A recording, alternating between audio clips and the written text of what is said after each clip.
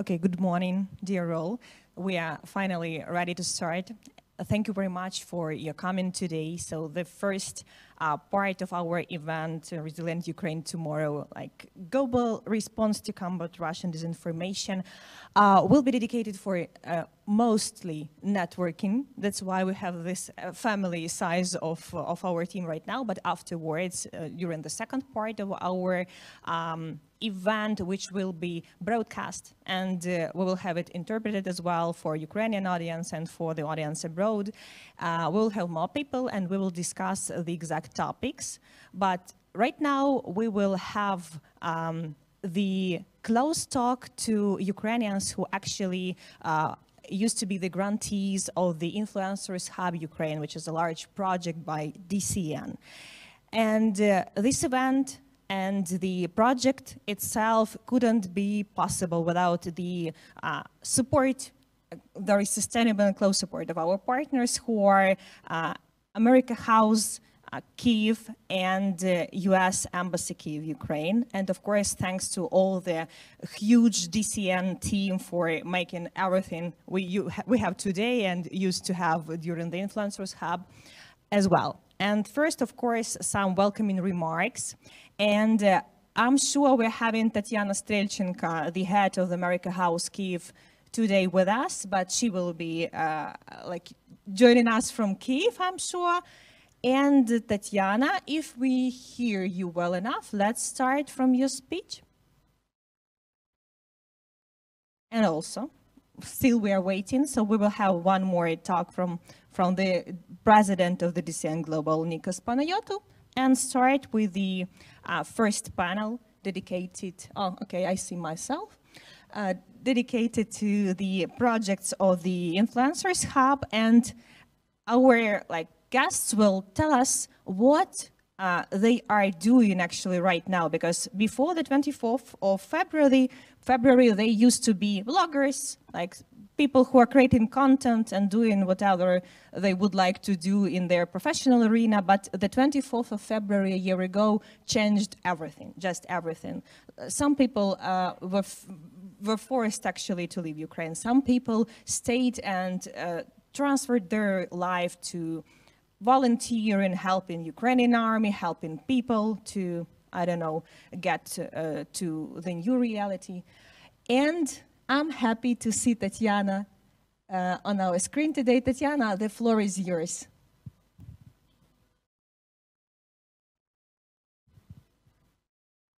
I think we need to do something else to hear Tatiana a little bit well. Yeah, the floor is yours. Yeah. All right, thank you so much. It's been 3 years since pandemic, hit, but we're still figuring out these little details. Hello, everyone, dear friends, colleagues, DCN partners, participants of our Influence Hub Ukraine project. I'm so happy, thrilled to see you all, even on my screen. I remember very well how we started this project amidst the pandemic, and we continued it. And of course, the biggest challenge was last year, almost a year ago, with the full-scale invasion of Russian Federation.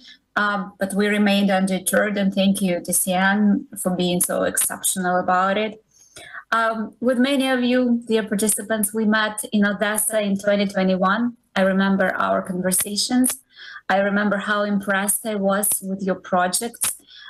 Media literacy, combating disinformation projects, educational projects with cultural components of how to share a rich Ukrainian culture and history with the world. And in Odessa, we discussed it, and I remember how in my speech, I was talking about a great responsibility of being a digital influencer in 21st century. Today, I think when representing Ukraine, it's still a huge responsibility, but it's also an exceptional, beautiful honor. And I know that as ambassadors of our country, you carry on this honor and you tackle people's hearts and souls with your content, with your articles, with your videos, with your blogs and vlogs. Please continue doing that. Please continue doing this exceptional work. I was thinking about us, about Ukrainians, and one word that comes to me when I think about you and us, all of us, is the word that exists, I think, only in Ukrainian language, and it's hard to translate it into any other language with just one word, and this is завзятость. And for international partners, I can translate it as a mixture of being undeterred and unbroken, but also it's a bravery with courage, but also it is being inspired and lighthearted about challenges. So I just wish you all to continue being завзяти, and I am very sure that it will bring our victory very soon. And just on behalf of America House and American Spaces program in Ukraine, I want to remind you about the support we all want to give you. Please rely on us. We just opened America House Lviv in December 2022. Don't be a stranger. If you are in Lviv, stop by, use our amazing media zone and podcast studio. It's free of charge. You could come, you could create videos, you could create whatever you want, any content. It's for you. We still have America House Kyiv, our flagship America House. And right now we are about to conclude renovations for America House Odessa. I think my colleague Darina is today with you from America House Odessa. She can tell you much more about it. Please reach out to her and learn more about this project. Hopefully in summer 2023, we are all superstitious these days, so we do not make any deadlines anymore, but still hopefully we will open America House Odessa soon for you all. I'm wishing you plenty of good luck. I know that the topic is very difficult, especially since the anniversary of the full-scale invasion is so soon. Please stay safe, please stay undeterred, resilient. Дякую, thank you all, and have a wonderful conversation and conference today. Thank you, Tatiana. Thank you so much. Thank you for your support, first of all. And of course, yeah, this is the really word which can describe everyone staying here right now in our room, завзяти. This is probably the best description of people who will have the first panel today. Thank you very much again. And we will see you, I'm sure, in all our other different projects. I hope we will have them as soon as possible, and even in Odessa. And let me check if we are ready with the other. Okay, so yeah, I think we are ready with the other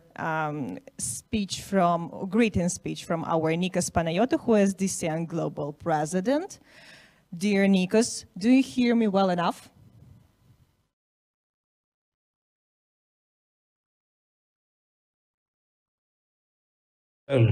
Yeah, Nikos, we do hear you and see you well enough. The floor is yours. Thank you very much, dear Yulia.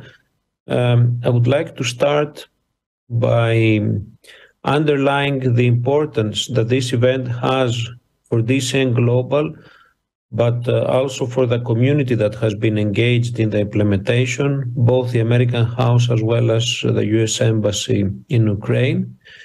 It signifies for us a continuation of the work that we have started doing even before the program. DCN Global has been present in Ukraine before the invasion, and it will continue to be with Ukraine all this during a difficult phase, but also the day after. For us, today's event signifies actually the work that it has been done, and I would like actually to praise at this point the work done by Yulia, by Asken, by Mariana, by Diana, and especially you that have been involved in doing all this project. We're looking forward to continue the cooperation with you, and most importantly, we are looking forward for the day after. Slava Ukraina. Thank you very much. Heroям Slava. Thank you very much, Nikos. Thank you. I am sure we will have a lot of things to do in Ukraine in the future. So thanks a lot for this support and your dedication actually to do a change, to do a difference, to make a difference in Ukraine.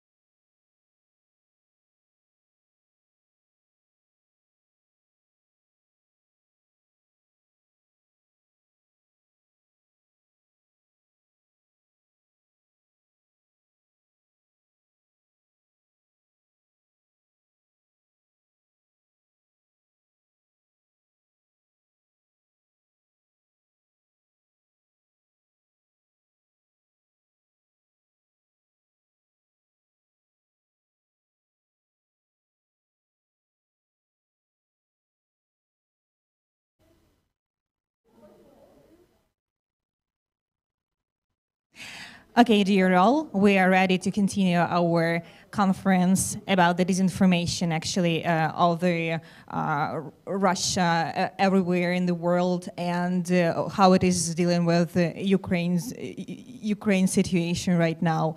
And we are going to have a very interesting panel right now about the Russian disinformation campaigns globally and how they actually affect the public perception worldwide. And I'm happy to invite our speakers. Some of them are on the ground, some of them are online, but I'm sure we'll have a very good, productive, flourishing even discussion. So the first guest I'm inviting to the stage is Mateusz Mrozek, head of the Counteracting Disinformation Department of NASK. Please invite him. Thank you very much. Yeah. The next guest is Agnieszka Bryc, Nicolaus Copernicus University foreign policy expert. And on the ground, one more person we have is Oleg Naumenko, fund coordinator at Alinea International. Take your seat. And as for our online guests, we have Romana Sachuk, the research associate at DFR Lab of Atlantic Council. Thank you for joining us. Also, thank you. Yeah. Also, we have Walter Lach, the author at Walter Report. Probably you heard. If not, we will do it today. One more guest is Natalia Gumenyuk, the independent journalist and public interest journalism laboratory CEO. Thank you for joining. And the project director of Open Information Partnership, Elspeth Sothers. Thank you. Good to see you. Thanks a lot. Okay, so we'll probably start with Mateusz about what your research institute is doing. So the mic is to travel, Oleg, to Mateusz. Thanks a lot. Yeah, please make sure it is switched on. Test 1, 2, 3. Perfect. Thank you very much. And you are representing actually the research institution under President Kancelaria. If I don't know how to translate it well enough. Not accurate. Okay. We are National Research Institute, which is NASK is a National Research Institute which cover some part of cybersecurity area in Poland, some importance area. One of the part of this is also disinformation. My department was established at the beginning of 2022, but a group of people which are in my team and myself is concentrate about the disinformation since the COVID-19 pandemics and the COVID vaccination process against the COVID-19. So we are quite experienced, and we are taking approach to being as close as it's possible to the real time, to being close to the real user, to explain how the disinformation works, what the informational operations are going in our infosphere, and we are monitoring and reporting this harmful content to the public bodies and to the users to build up awareness of the situation. Since we have today the emerging leaders, actually bloggers, content makers who would like to continue their way, and of course most of them will cover the situation in Ukraine, Russian-Ukraine war, and will be asking for further support of the international audience worldwide. As for Poland, actually, so you've seen and you've analyzed a lot of disinformation campaigns going here. What are probably the insights you've got during this year of your analysis? Because if your department was established just before the invasion of Russia to Ukraine, so you had a very hard time during this year for sure. What are the main narratives? And what are your probably suggestions, any kind of advice or tips? What can we, from our part and the content makers from Ukraine and even of Ukrainians who are living worldwide and creating content worldwide, what can be done more or what can be done else to sustain this support? You know, I think the main situation is that we can learn much from your side, not to be teachers for you, because you are the front line now. You are the people which are at war. mainly. Not only in infosphere, but at the field. So we looking about your effort, about your approaches, and we are looking worldwide. The whole conflict is looking by your eyes. So you are successful in the counteracting disinformation at the worldwide level, and also when we see the consolidation, the morale of the people from the Ukraine. So you are the winners now. For now, there is not the whole war is over, but the battles are at your side. You are winning the battles.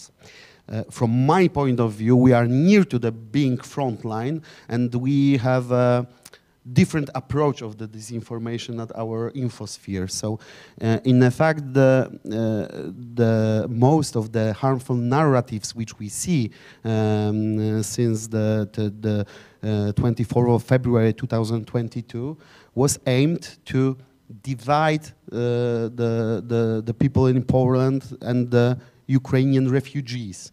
There is not that many harmful narratives than we think. There is only 4 of them, in fact, when we group it in the bigger scale. And the threats are more multiply in our infosphere. There is maybe 600 of the threats in these 4 areas, but the main goal was to show the refugees from Ukraine as the criminals, as the disease spreaders, as the people which are taking our jobs, taking our social system, and so on and so on.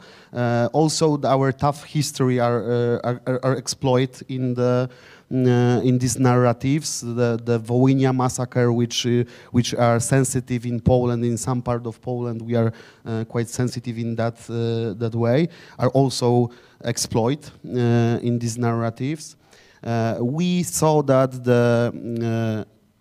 for internal usage, Russians wanted to show the supporting Ukraine is anti-Polonism in the fact, because Poland at war will be always losing this kind of situation. So supporting Ukraine, so being close to the war is anti-Polonism, because we lose this future war if that war brings to the Polish borders. So this is the second internal one, and the second part was the external usage. So the Russians wanted to show Poland are the troublemaker of this part of Europe. So in fact, they wanted to show that Poland pushes the Ukraine to being at this war still, and this is also showing that Poland are abusing Ukraine to fight for the American war, the NATO war, because at the other side, the NATO and Americans are the equal wording. So this was the second, the first of that's the first narratives of the second sphere, and the fourth one. The second in the second sphere is that to show the Poland are without any alliances in the real world. We are alone in that war, in that probably further war. So my point of view is that we must be still. We must be together between our two nations, because the understanding of the environment which we are in are crucial. Maybe our history are tough. We know that both sides have some suggestions for the other side. I'm the historian, so I know quite well that the history are complicated. But we must build about the future, our common future, our common our common future are crucial for this part of Europe. If we will be put some things in truth after the war, not now. There is no time to exploit that hard things. We have a bigger thing to deal with it. But my main message to you is to avoiding fatigue in the both nations. Poles are also fatigued by this war. We made a big effort to hosting the refugees from Ukraine, and this is the main field when the Russian disinformation are dangerous, because the Russian disinformation are not so dangerous in the first few weeks, days, or months of the informational operation.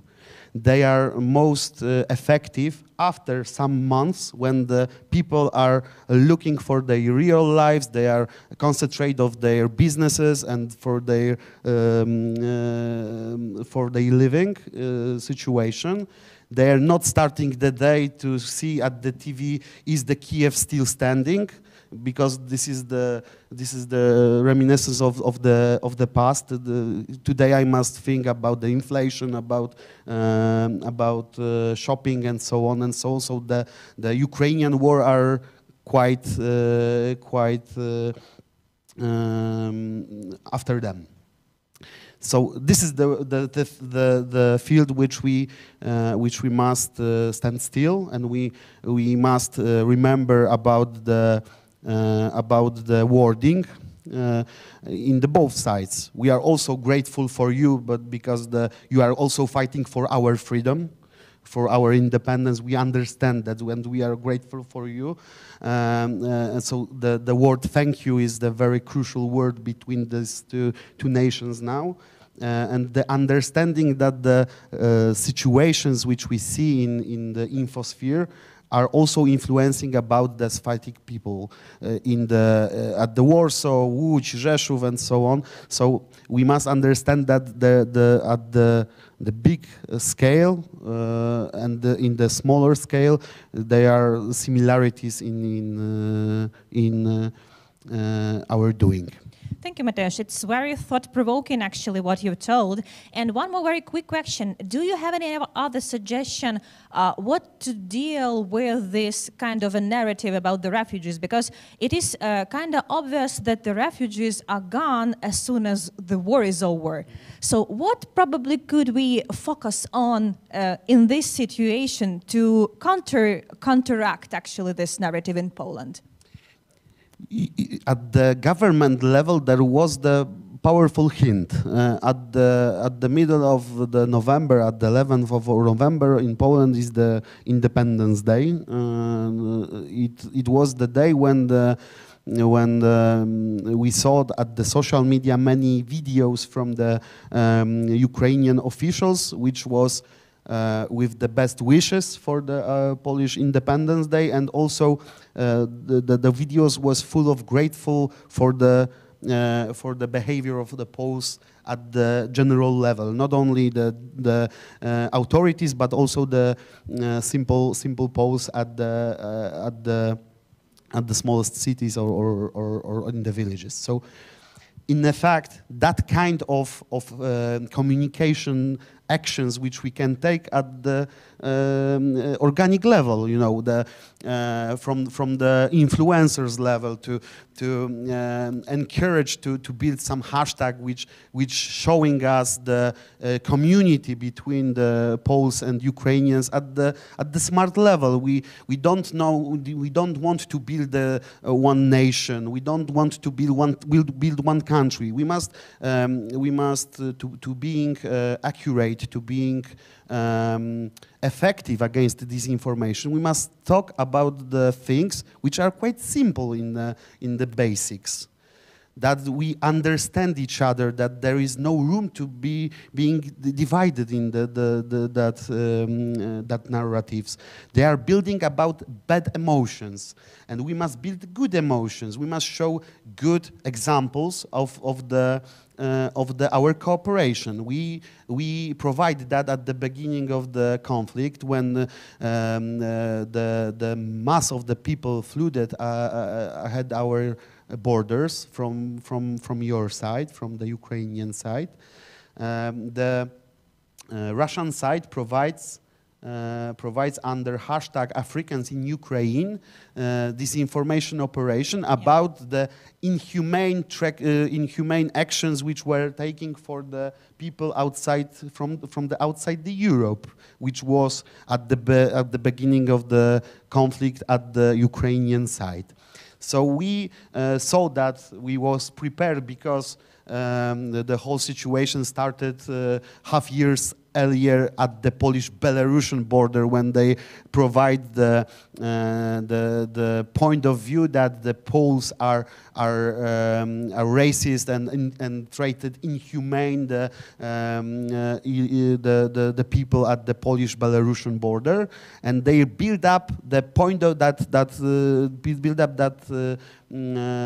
background for the sensitive groups of the Western world, which was sensitive for the human rights and humane actions for the people. So they wanted to build this point of view, and they use it after the beginning of the conflict. And we was prepared, like I said, and we provide to the InfoSphere a website, the Poland First to Help, which shows the real stories of the real people from that side, which crossed the border, and being grateful and thankful for the Ukrainian and the Polish border officials, which was grateful to pass the border. So in fact, this is the way which we should think about to debunk, to counteract disinformation. There is no this is not a complication for our basic work. We should think about this. It's simple, and we should compare the simple words like thank you, like being grateful, like being beware, being still. It's quite simple, like I said. Thank you very much. We will talk about it a little bit later with Agnieszka, but now we're switching to our colleagues online.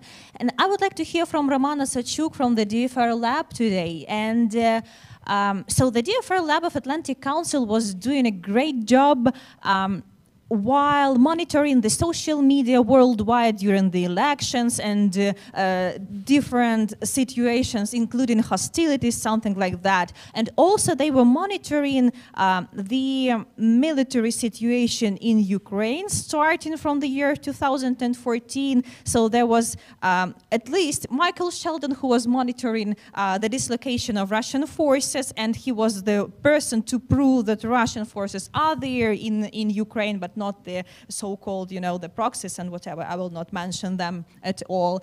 Roman, what is actually the focus of DFR Lab right now? What are you doing? And is Michael Sheldon still searching for Russian grads in Ukraine? Hello, everyone. It's great to be here. And thank you for the question. So quickly, I'll answer the second one. Michael is still researching Ukraine, but unfortunately for us, unfortunately for Bellingcat, as a part of Bellingcat team, we have other researchers who are doing this on our own behalf. So what we are focusing now, we are doing the thing called Russian War Report. We started this thing even before the invasion, when we tracked the movement of military troops and the build-up near Ukrainian border. Then also, we looked at the different narratives and false flags of operations that Russians are trying to maintain and conduct to justify the invasion. And since the invasion, we started doing this thing not weekly, but a few times per week, like 3 times a week. Now it's back to a weekly format. Actually, next week, on Wednesday, we'll be presenting a report which will consist of 2 parts. One of them would be focused on what Russian sources told about and what kind of narratives they used prior to the invasion. And the second part will focus on how they changed their tactics after the invasion in multiple places around the world, including Russia itself, Ukraine, European countries, Africa, and South America as well. So that's what we're focusing. We are closely following what's happening with the conflict, what Russia is trying to promote on different parts of the world. And yeah, looking closely in both connect capabilities and opportunities and what they are doing on the ground, and also focusing on the things that they're doing in the digital and media sphere elsewhere. Roman, so of course you saw this research you're talking about, which we are anticipating like in several weeks, or if even no. So the only, and I don't know, the common question I will ask everyone today is about what are the main insights of the year you've seen dealing with all this disinformation stuff from Russia. And what are your suggestions, actually, how to counteract them, because they are always changing their strategy, and it is obvious they do. So what should be done, for, in your opinion, not even for us as Ukrainians, as bloggers, content makers, and journalists, whatever, but even, I don't know, in media, what should we do and what should we be aware of? Mm-hmm. Sure. So I will quickly stop on the tactics that we spotted this year. I mean, as you said, they're constantly changing, but that's really interesting how they evolve past some limitations and some bans, like in European countries, for instance, right, of their regular outlets like RT and Sputnik. So first of all, they employed the things like the false fact checks. They produced tons of different forgeries and false flag operations to overinflate information space with multiple explanations of what's happening. So it's kind of not new at all. They use this with the MH17, they use it with the Skripal poisoning, and many, many other things. So the only, like, I would say, novelty this time is that they use this fact checkers toolbox with their war on fakes thing when they try to quote-unquote scientifically debunk false stories, but with this they try to promote their own false stories. Like they try to deny the bombing of maternity hospital in Mariupol. They tried to deny Bucha massacre because they looked into the video and told that there were like people moving around when in reality it was some glitch of the video. So something like this. And the second thing, they actually curate their disinformation towards specific region, meaning that the one size doesn't fit all. They are looking into what are the most probable things that will be gratefully perceived in a specific region, meaning that,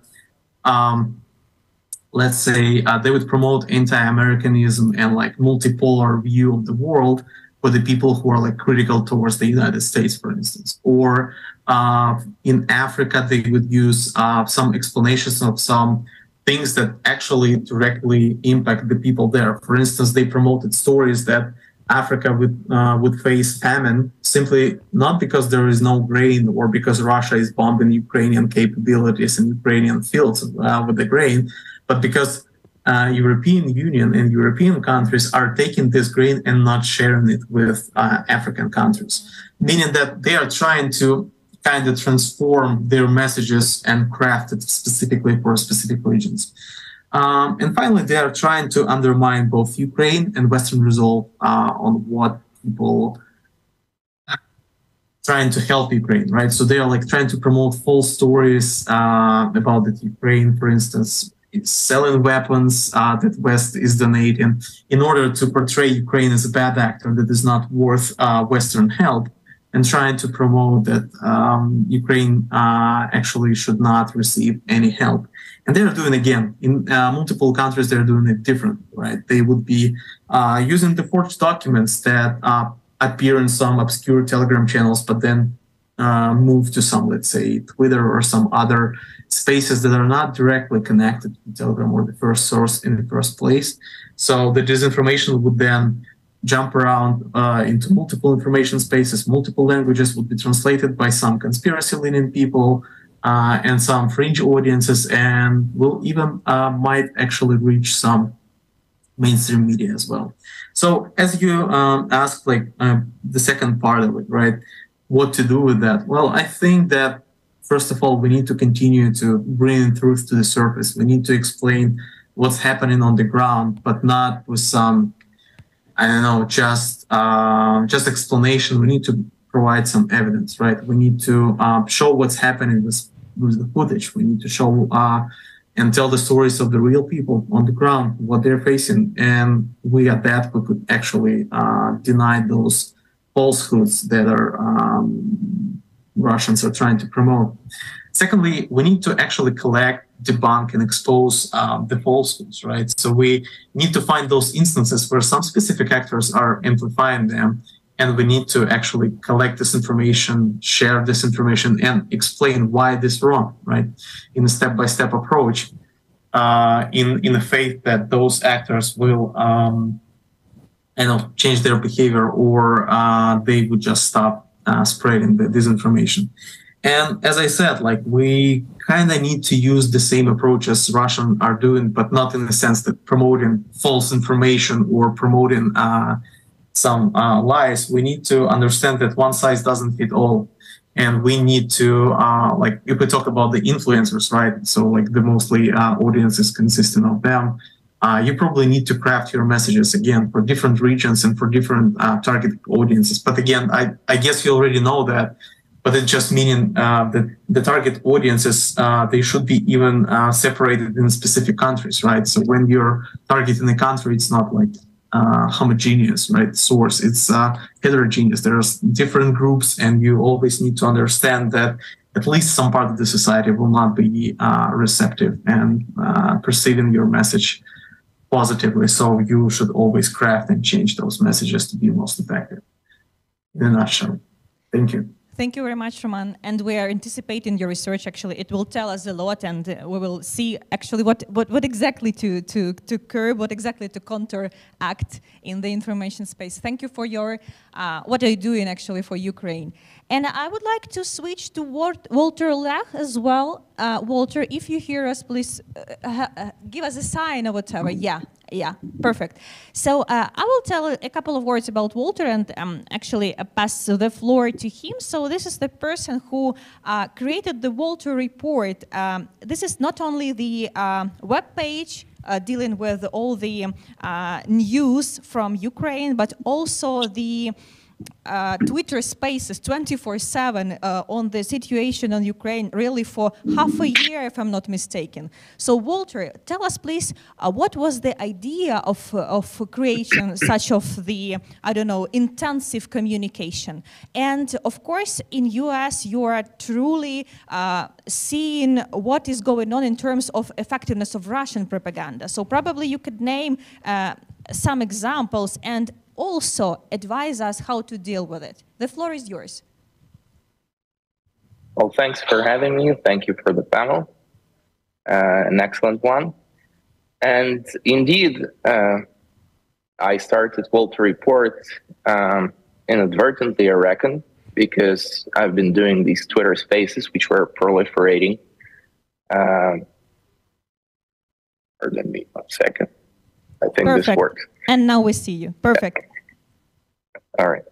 So the Twitter spaces and stuff on Twitter was proliferating and was essentially driven to a significant extent by Russian propaganda before the war started, and 1 year ago, as the build-up of Russian forces was in process. So the propaganda was also rampant online. And, on a volunteer basis of sorts, I started doing the space myself. And on the 24th February, when the full-scale invasion started, it essentially became viral and never did stop for essentially 150 days. We transmitted 24/7. The other people joined who volunteered. It became a group effort, essentially organized by me. And that was the thing. That was the Walter Report. So the idea was to essentially convey the notions about what is happening in Ukraine, told by Ukrainians from Ukraine. We had people who were essentially on the front line who were in the cities in the process of being bombed. We plugged them in and we provided that to the Western audiences, and we cut off all the Russian attempt to influence that or override that. And as you said, indeed there were, and there still are, because they are proliferating, Russian attempts to imitate that thing and to act in the information sphere, specifically on Twitter and on Twitter Spaces. It's still very much a thing. Initially, in February 1 year ago, it started from proliferation of so-called anonymous OSINT accounts, which were actually, some of them started to portray themselves as if they are pro-Ukrainian, but they were also injecting soft Russian propaganda points, and they still are. So the ostensible image of being pro-Ukrainian doesn't essentially convey the actual reality of the things that are there.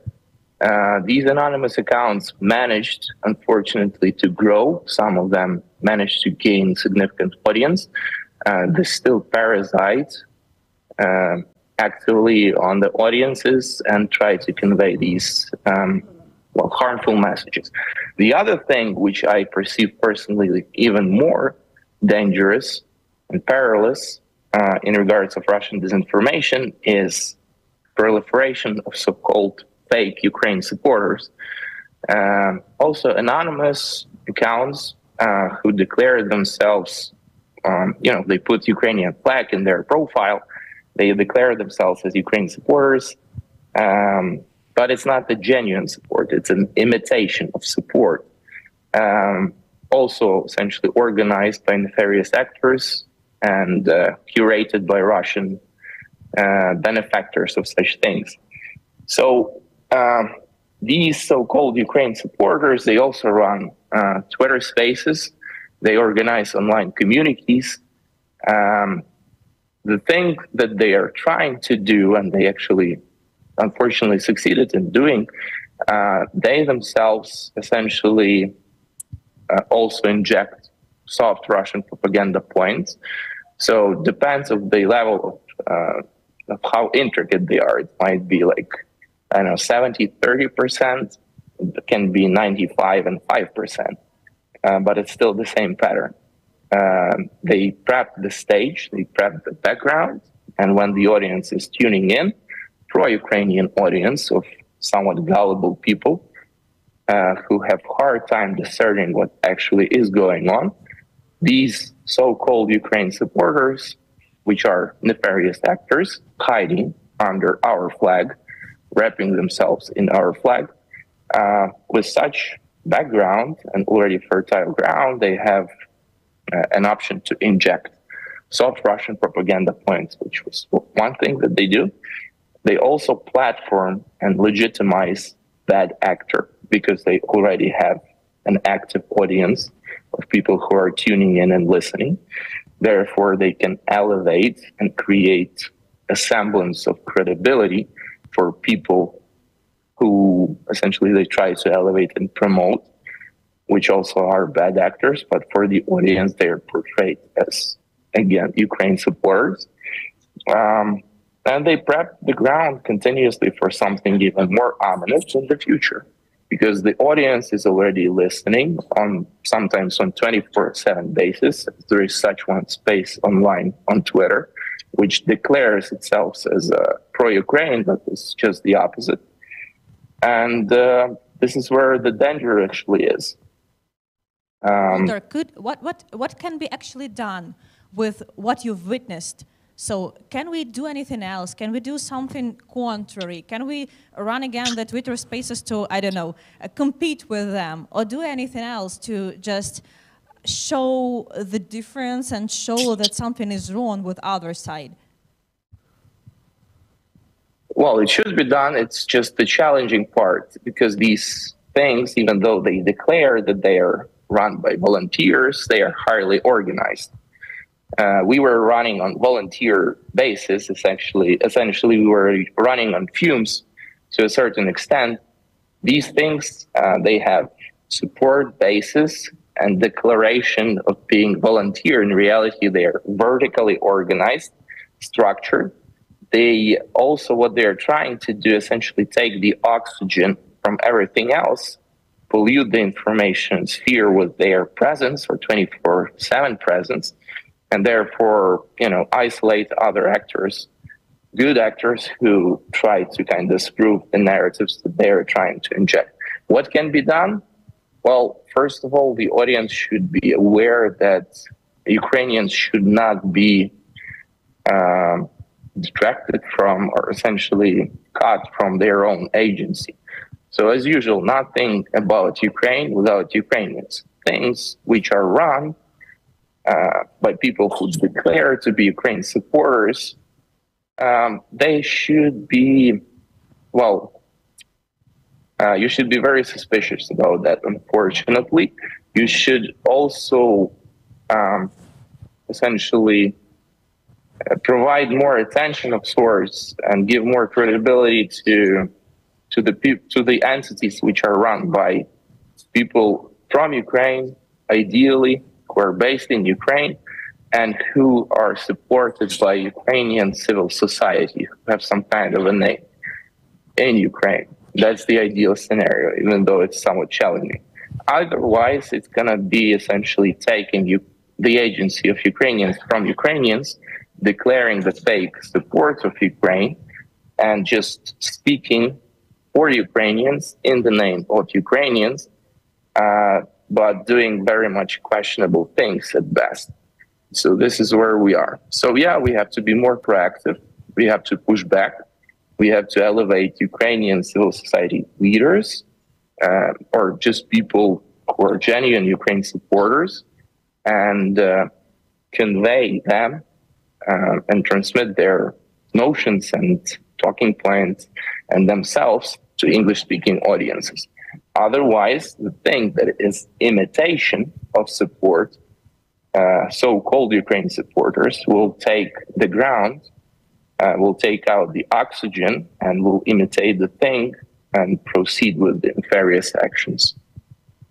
Thank you very much. Thank you for bringing us this very important angle, because sometimes we are actually encouraging support for Ukraine and could not even notice that something is wrong in the very actually actions and the very organizations which are trying to be helpful, but sometimes can even do more harm. Thank you very much. And now I'm switching for Natalia Gumenyuk. Natalia is and forever, I don't know, used to be the journalist covering the war in Ukraine now for different international media. And also one more interesting thing in your biography is about traveling and covering around African countries and Middle East. And actually one more angle we would like to hear from is about the work which needs to be done not only by the officials like MFA who declared we would like to go to Africa and, I don't know, to explain more about Ukraine, but probably even from our side of, I don't know, media, bloggers, content makers. What are the narratives right now in the designated areas I told you before, and what are your probably tips, what can be done more to bring more Ukraine to the regions which have historically been less covered? Hi, good to talk to you. There is a lot to share, but I'll start with a bit of some of the systematic approach on the solutions as well. Within one of the projects I co-run, which is the Reckoning Project, my team in Ukraine work on the documenting war crimes. We do that for the media reports, but also for possible litigation. What's important in our team are also the journalists, international journalists who reported the wars globally for many, many years, including our lawyers and analysts who are of Syria in the region. So we're generally looking at the patterns and trying to look at this the Russian invasion and the Russian war against Ukraine, not just as a war against Ukraine, because there are a lot of similarities. And if we really speak about the Middle East and Syria in particular, it's even the very same people who were running some of the operation, like General Surovikin, who was, in charge of bombing Aleppo and then, was destroying the Mariupol and the Ukrainian south. So there is way more. First of all, it's very important to say about the broader view on the conflict and positioning it as not just the unfortunate thing for the Ukrainians. But when we speak about the propaganda, as also somebody who was looking at the case for so many years for the way how the Russian propaganda was developing, from the occupation to Crimea for all these years and how it was promoted during all those years, globally beyond Europe, I should say that we need to differentiate two things. There are of course disinformation campaigns with all the fake accounts, everything very helpful. What just my colleagues reflected. But we are now looking at something else as well, in particular the legal responsibility of the propagandists for incitement of violence, for incitement of the war crimes against humanity, and possibly the attempt of genocide. Because even if you speak about the case of bombing Mariupol, you can say that before bombing the maternity ward, Russia was doing a special campaign where find an excuses to bomb this war. Maternity ward. When we were doing the reports, so for instance, when we were covering the horrible case of when the whole village in Yahidne in Chernihiv region has been in the basement, this story was recently by our team published in the Time magazine. The villages of this the villages were also receiving Komsomolskaya Pravda, the most popular paper in Russia, a special edition, which actually was the reasoning for the Russian soldiers to commit these alleged crimes against humanity. So for us, and I'm speaking about this with the reason, because I think that wherever I also travel and try to interact with our foreign colleagues outside of Europe and the US, I find more and more that, for instance, such platform as RT, they could be a legit source of news in Kenya. They could be the RTs, for instance, opening a huge bureau in South Africa with hundreds and hundreds of people to be hired. And I think this time already to stop the discussion, where is the limits of the freedom of speech, like these ideas about, CNN, Fox News doing things wrong, RT is doing things wrong. We got it in Europe, we got it in the US to a large extent, but still a lot of the resources by the Russians are really invested into promoting and staying very strong outside of Europe and the US, in the Southern Hemisphere, in the global South. So really, what would be the answer? Because, disregarding all types of the campaigns, and I would list them further, these sources of information still there are present. So for us, the question would be, and the answer would be, can we really prove that this media outlets, these venues, they are not just another venue. That, for instance, if there would be the legal responsibility of the propagandists, of the people like Margarita Simonyan calling for genocide, that would be just beyond the bad taste. There is a limit when people are doing wrong things and when they are indicted for the alleged war crimes, when they are possibly indicted for the, even the attempt of genocide. But at least at this stage, let's speak about the war crimes and the crimes against humanity. So that would be, for me, the most helpful and important direction, the venue, how we actually work systematically. If you really speak about the countries and the narratives, I won't go to the details. There are sometimes sporadic campaigns. So, for instance, there was a very big sporadic campaign trying to portray Ukraine racist. It was very big in India, de facto, when there was a news when highlighted and picked up out of everything when, as if there were like real troubles for the Indian students to leave Ukraine in the first days of the war, when there was a huge, huge crowds on the border with Poland, and as if the Ukrainian border guards treated them unfairly. It might be the case, but we knew that, this campaign was blown up out of the proportion. It was one of the major stories for India for, days and days and weeks, trying to portray the Ukrainians like racist and the people who do not deserve the support, and it was traveled well, around. While, again, like I said, like in our team, which is mainly Ukrainian, but also international, we also see very often that I mentioned international by having the Syrian colleagues in our team. We see that this idea that Ukrainians are disproportionately supported and it's hypocritical, this is a hypocrisy of the West. That's also a very strong narrative saying that, like, you see why Ukrainians are actually not in a worse shape than we were in Africa, in the Middle East. But yes, the Ukrainian refugees, because they are white, they deserve more support from Europe, and the whole support is really, unfair and hypocritical. So with this, Ukraine receives even. So with this also, why should we be on this side if Ukraine has, if the West again and again really demonstrates its hypocrisy? Quite a usual thing.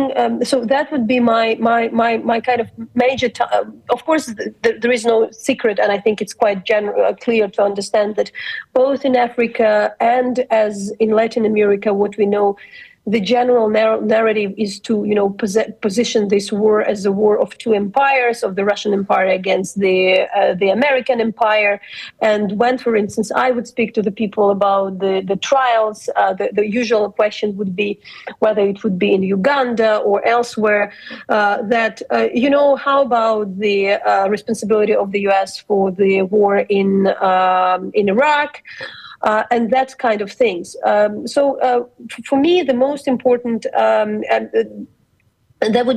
so it would be always not really trying to drag the conversation outside of Ukraine. Just recently, I was on the panel answering the questions from the group of the Central American journalists, Salvador, Nicaragua, Guatemala. And what was interesting that we were there, a couple of Ukrainians were aimed to answer the questions of the international journalists about the war in Ukraine, the Russian war in Ukraine. But during the 1-hour conversation, absolute majority of the questions, they were not about Ukraine. They were about the Russian support to Nicaragua, the Salvador, China, geopolitics, America. So for me, the answer would be still that the one of the critical answer for that, it's put Ukraine on the mental map of the people outside of Europe and the US. Make it more feasible, because the most trickiest discussion is where is a discussion where this war is seen again as a fight between the US and Russia, and that's a very weak point. And therefore, for the Ukrainians in absolute mass, is really to build the solidarity on something else, build the solidarity on on the ideas that if we if the Syrians didn't get the justice in their war, can we finally get in that or Iraqis? That shouldn't be the reason why Ukrainians shouldn't get it, and can be this solidarity based around the human rights. So for us, the most important is to create these human connections. I think the answer would be nothing but more direct context, more cooperation, direct cooperation between the Ukrainians, South Asians, Africans, Latin Americans. Again, there would be always smaller campaigns. So, for instance, we knew that I was curious to know that, for instance, I mightn't be mistaken, but I guess it was in I think most probably it was Senegal. It was definitely in West Africa, when there was an absolutely like super popular blogger, Twitter persona, a type of, vaccine deniers who was absolutely popular, with going on tweeting all the different things about Ukraine, all the Russian fakes. But when I was talking to the Senegalese journalists, they were really always explaining that, often the Russia plays with the, other problems these countries have with France. So, for instance, if the Russian flag in Mali would mean nothing but, protest against France.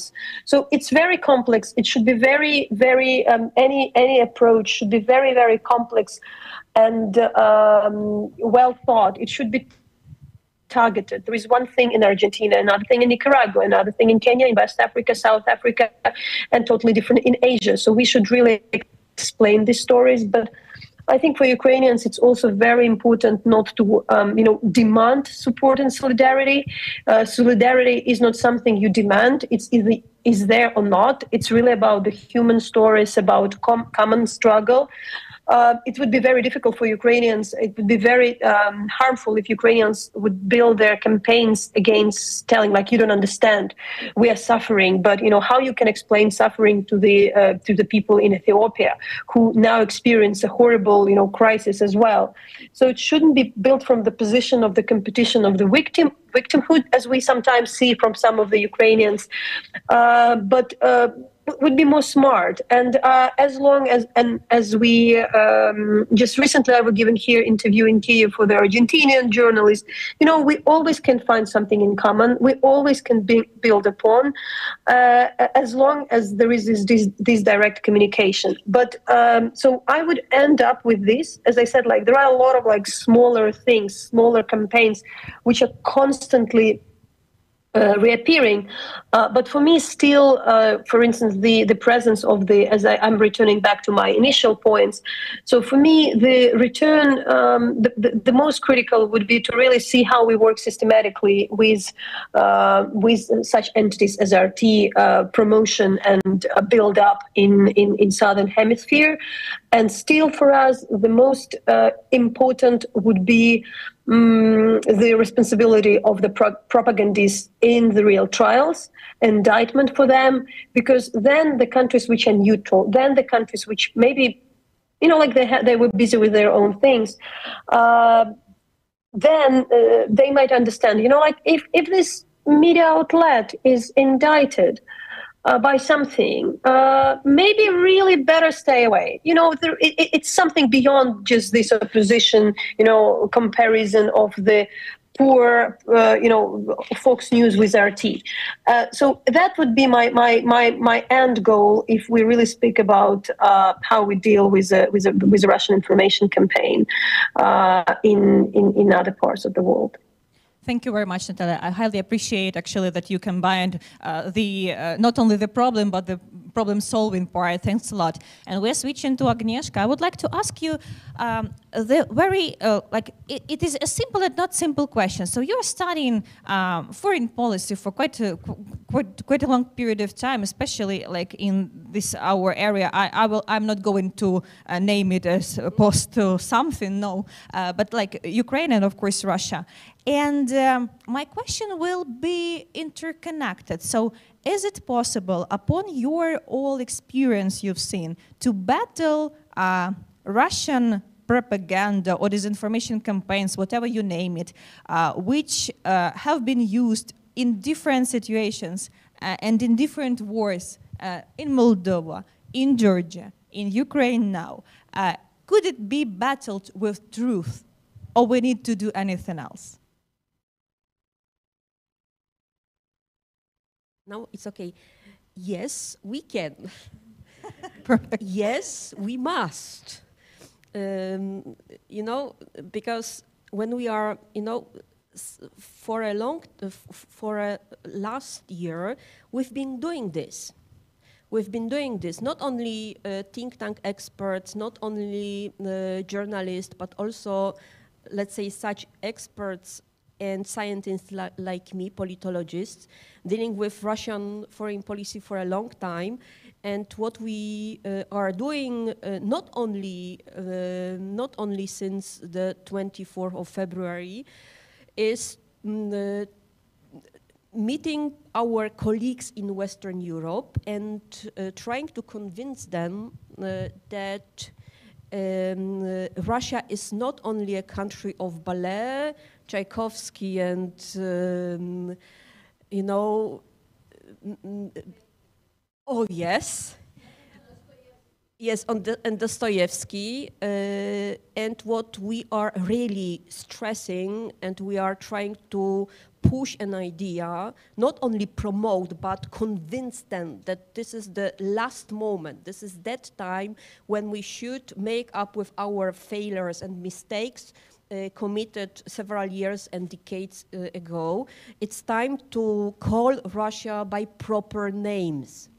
It's time to look at Russia not from a perspective of very romantic literature, so we have to de-romanticize Russia. We have to call Russia not a sovereign democracy or Putinist country. We have to understand, finally understand, that Russia is a new totalitarian state, not only a Russist country, because as I was trying even to promote more the term of Russia as a Russist country and Putinism like a Russian version of fascism, but I don't want to say that I failed, that I have failed, but I know that the term that Russia is a Russist country is not so easy to be promoted, because all the time I am, the response is that, come on, fascism was a very unique political system. So just digging the topic, we understand, and we even created a special group of Polish experts on Russia, with aim to promote and just to convince our Western European colleagues to create a campaign, international campaign, within think tanks, within experts, within journalists and universities, just to finally start talking about Russia with proper words. As I told you, Russia is a new totalitarian country. Russia is a Russist country, what's more, and Russia as a revisionist country, because we have to understand that the threat of Russia is much more serious than we used to think, because what Russia is doing in Ukraine is not only a trial to destroy the country which was not ready to join Ruski Mir. What Russia has been doing is trying to destroy international order.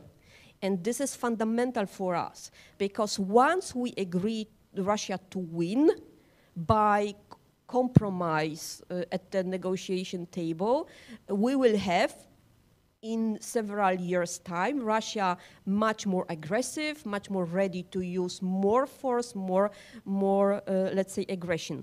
So this is the last moment we not only should, but we must talk about Russia and convince our Western, and as Natalia, I was impressed also with the recent Natalia input, we have to convince, not us, we have to convince our colleagues in Middle East, in Africa, and Asia, because it's enough just to look at the map and we will learn that 2/3 of population, 2/3, let's say, that people being neutral or just supporting Russia or being very justifying Russia, they live, 2/3 of the global population is living in such countries.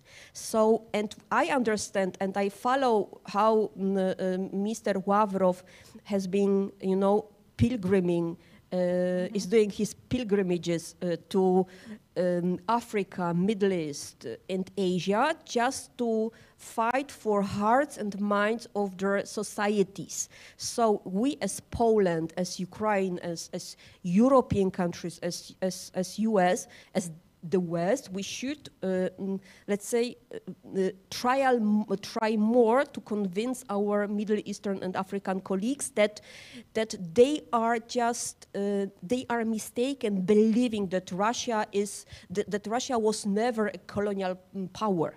Russia was a colonial power, and Russia was colonizing not only non-Russian nations, but Russia was also colonizing itself. And this is nothing new. This is not rocket science. So that's why and now I'm just making this story short. What we have to do is to not only debunk Russian disinformation, but be more proactive. We have to explain, we have to fight for truth, and we have to correct our, let's say, very romantic expertise on Russia. And one more very quick question to you. Could we probably, how it is possible and what should we do to overcome the historical thing dealing with Africa and Latin America, especially with Africa? So we all know that Russia put both money and information sustainably there. And if Ukraine is just starting its path, actually, and we are trying to contact the countries we've never contacted before. But what should we do with historical part? And probably Mateusz would like to add up something. I see this, yeah. Yeah, of course, this is what we have mentioned several months ago, just at the beginning of invasion, that we have to speed up and hurry up and just be more focused on Middle East and Africa. And our diplomacies, our embassies, all of them, all of the Western embassies should be more active there and should start a campaign of informing societies, doing more conferences on not only Russian colonialism, but informing them that Russia was as colonial as Great Britain, as France, and Russia cannot be perceived as the very unique country being leading some time ago an anti-colonialism movement, because this is Russian lie, and that's why we have to be more proactive. For me, it's enough to start let's say more, let's say informative campaigns, more think tanks meetings, just to open this window of opportunity to convince them that Russia is not so unique, and Russia was and is a colonial country, and very aggressive also vis-a-vis them, because at the end of the day, once you have Wagner group in your country, then you will have Donbass maybe in some time. Yeah. And Mateusz, so of course, yeah. I'm ready also to add something, because when I heard the input, my historical mind are awakened, and this is the not new issue. Yes. The Africa, Latin America is the part of the world which is out of American perspective, maybe wider, out of European Atlantic perspective. So this is the thing which is lived by the years, and we cannot. Take an effort like little countries like Ukrainians, like the medium countries maybe, like Ukrainian, like Poles itself. We must choose a wise and ambassadors in that part of the world. So in fact, there is no coincidence that they're picking up the points of pressure from that part of the world. Like it was described, two-thirds of part of the world are in these nations. So there was no mistake to that under hashtag Africans in Ukraine at the beginning of the war, like I described, the most vocal group was from Africa, of course, but also from India.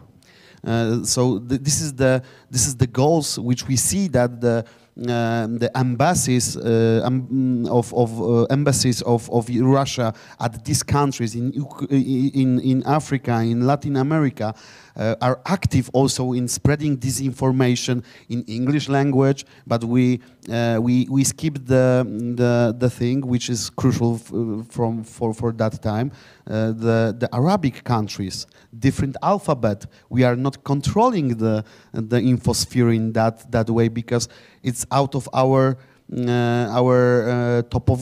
it's out of our minds for now. We are focusing about the situation which is near of us, but that situation is also linked to the current thing. And one thing more which I want to underline: this is a battle of values, and we must understand that the other part, the other side, want to exploit abusing our values to being counter them in our minds. So the disinformation is the perfect example of this, of the limits which we are in. We are in the box of these values. We care about them, but they don't. The other side don't care about this. They exploit it. And we must understand to being proactive also, to bring the simple wording to describe the situation at the Africa, at the Latin America, at the India, which is crucial for us, for the cause. Thank you very much, Mateusz. And we have another 10 minutes to finish our first panel. And of course, now we need to hear from Elspeth and Oleg about the two large organizations which are dealing with disinformation. So the Open Information Partnership, Elspeth Southers is leading the team in, doing a huge job and in terms of disinformation in Ukraine. Could you please give us actually an idea what the organization is doing, and probably several insights you've seen from your researchers, because you're doing great in this field. The floor is yours. Thank you. Let's see. Oh dear, this is not going to let me share screen, is it? Probably we need any help. No, oh dear. It's trying to make me update my settings, and if I try to do that, it's going to quit. I knew I should have tested this beforehand. Sorry, everyone. I'm afraid you are going to be stuck with my giant floating head instead of my PowerPoint. So briefly to discuss the Open Information Partnership, it is a network of organizations across 25 countries in Europe, all of which are working to promote some flavor of information integrity and access to good information in their local country and regionally. The project provides financial and other support to all of these organizations. And one of the largest initiatives that we undertook last year, between May and October, was the so-called Ukraine War Disinformation Monitoring Group. And this was a project run by organizations in 14 countries, 13 groups. And they used a standard methodology to monitor Kremlin disinformation narratives as promulgated by Kremlin-aligned news sources, right? So this was not a project looking at the media writ large or social media writ large. This was looking at news and online sources of specifically Kremlin disinformation.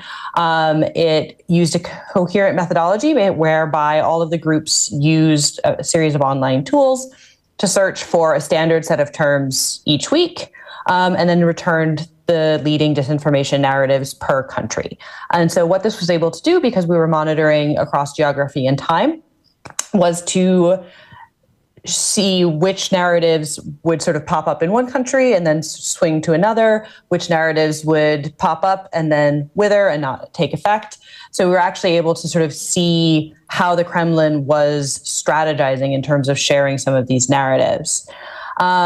And one of those interesting things that we saw is that, as much as anything else, the narratives that were the key narratives were precisely the ones anybody would have predicted prior to the war.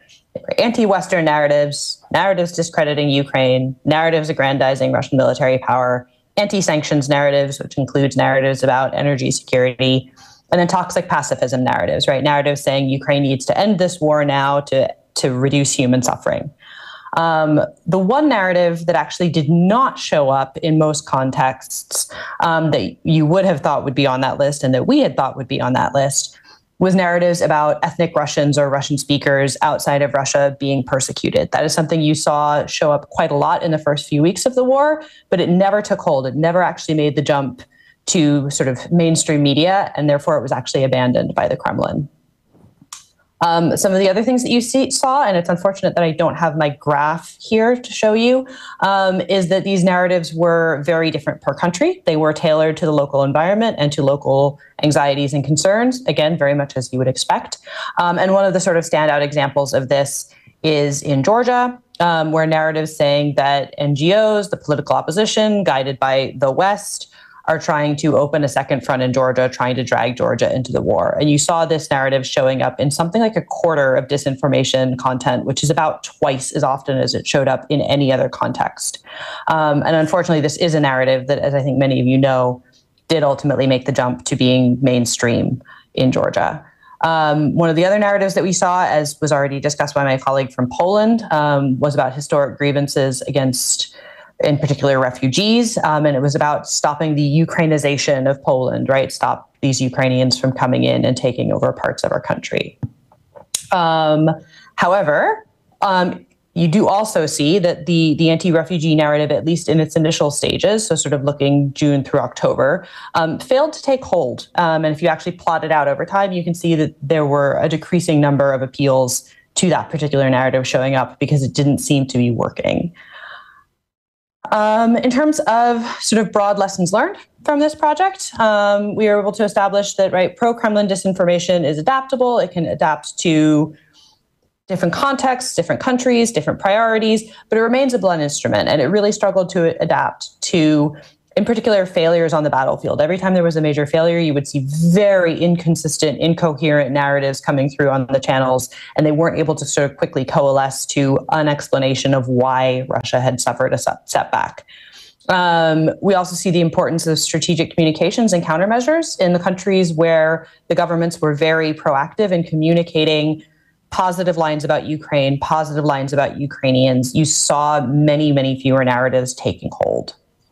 In a similar vein, it's absolutely important to identify the communities that are most vulnerable. If you compare, for example, the disinformation that was targeting Russian speakers in the Baltics versus speakers of the 3 Baltic languages, it was a much, much higher volume of disinformation, and it spread much more rapidly and much further.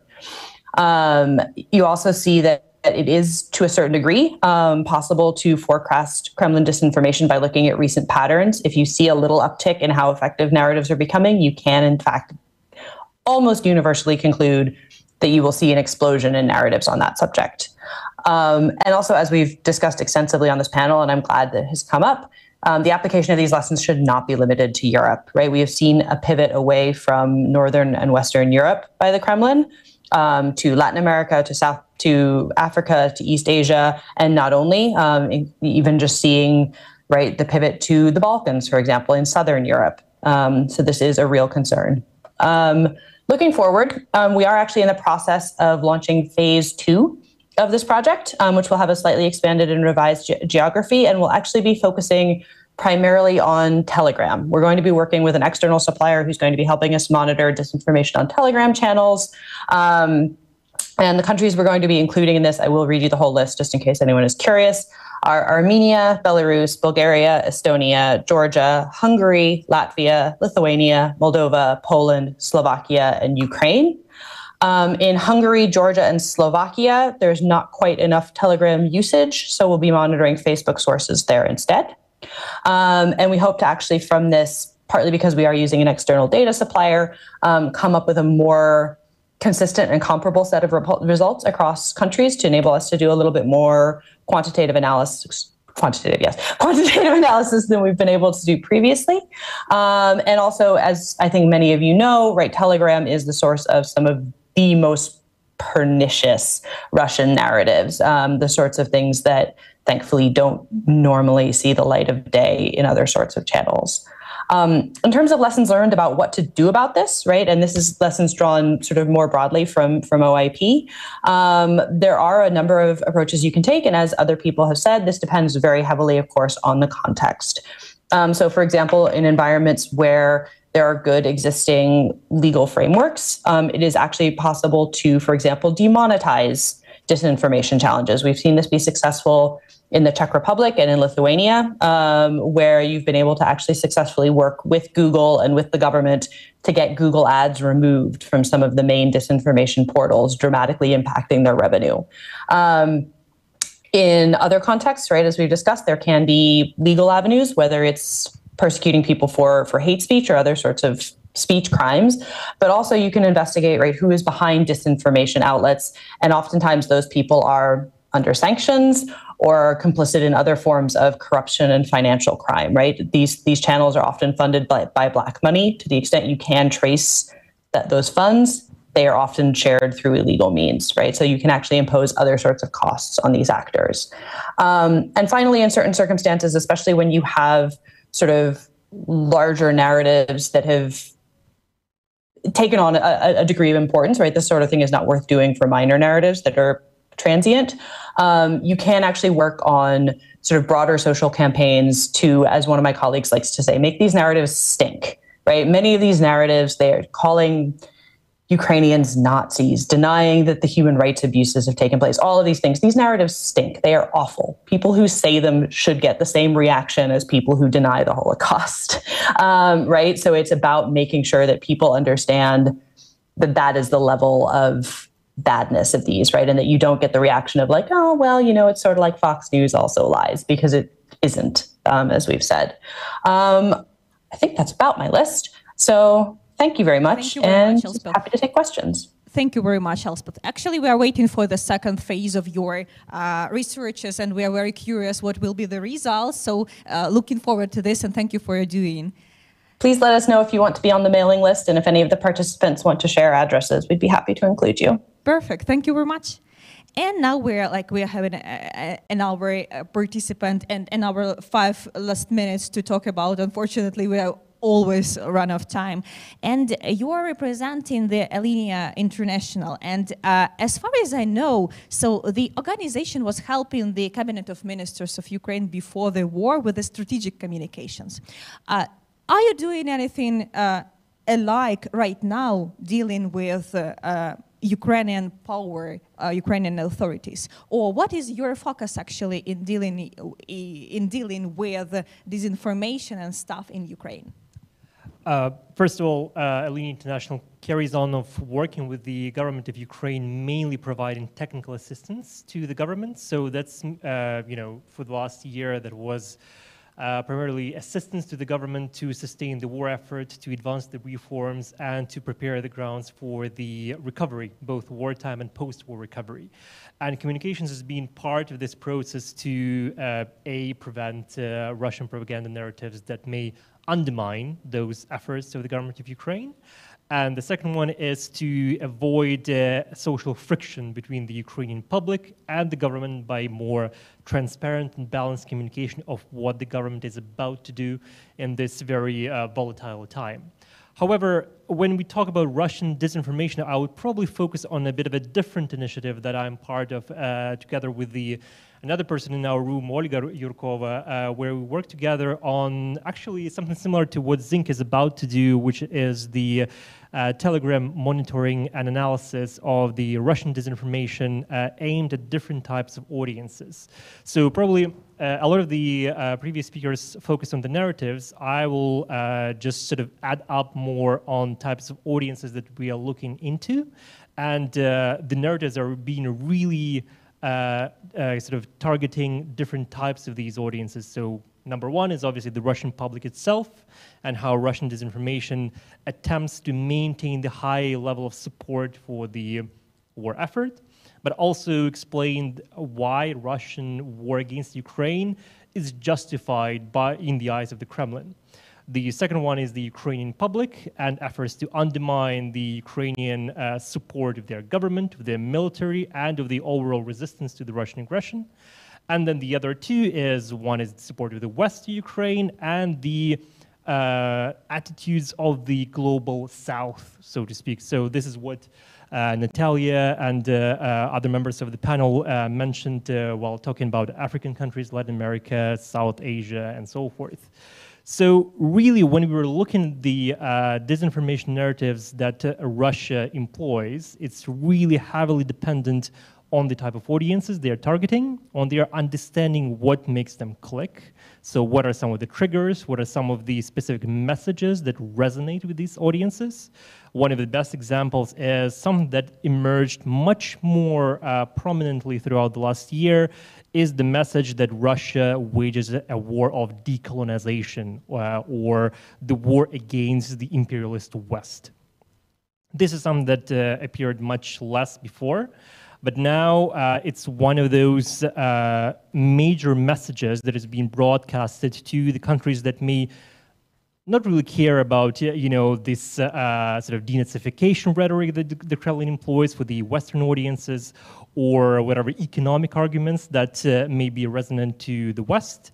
But by alluding and sort of triggering the sentiments and notions of the African and other parts of the world, sort of sentiments towards their colonial past.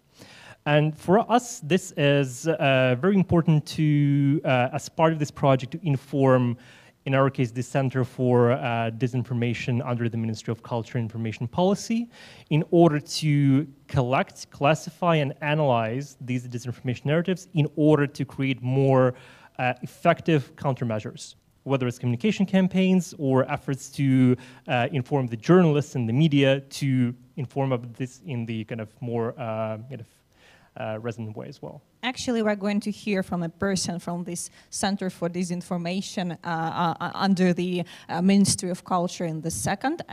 It will be the second online panel, but the first we are having today. Sorry for taking too much time for this first panel we're having, but I'm sure that it would be beneficial, and it was very interesting. Thank you for bearing with us. We have 10 minutes break, and afterwards we will resume with the Ukrainian experts on disinformation, and we will find more answers what to be done actually in the info space to counteract Russian propaganda and be successful in maintaining the sustainable support for Ukraine. Thank you.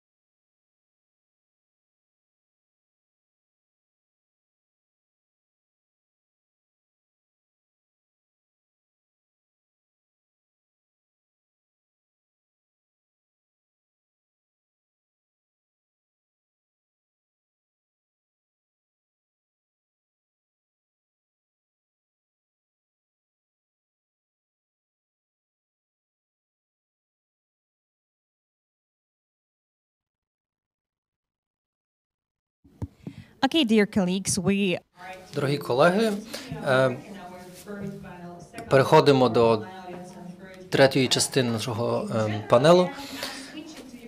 Переходимо to have the Ukrainian part right now, and please, so the guys and girls who are watching us online, please switch the sound if you would like to hear us in English. Отже, дорогі колеги, я дуже рада говорити українською. I'm really happy to speak Ukrainian. Thank you very much. I would like to welcome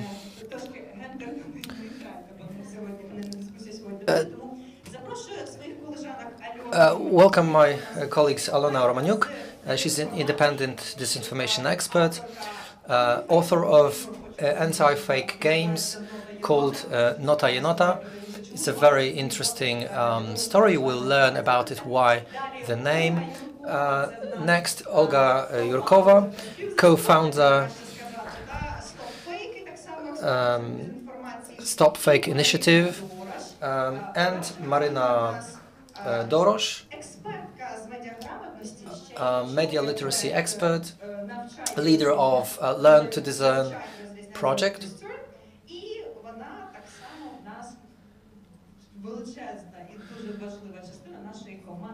She's also a great part of our team. We'll be joined online by our colleagues Solomia Borshosh, Executive Director of the Ukrainian Institute. She's representing the cultural sphere in Ukraine. I hope we will be joined by Irina Subota, expert at Center for Strategic Communications and Information Security.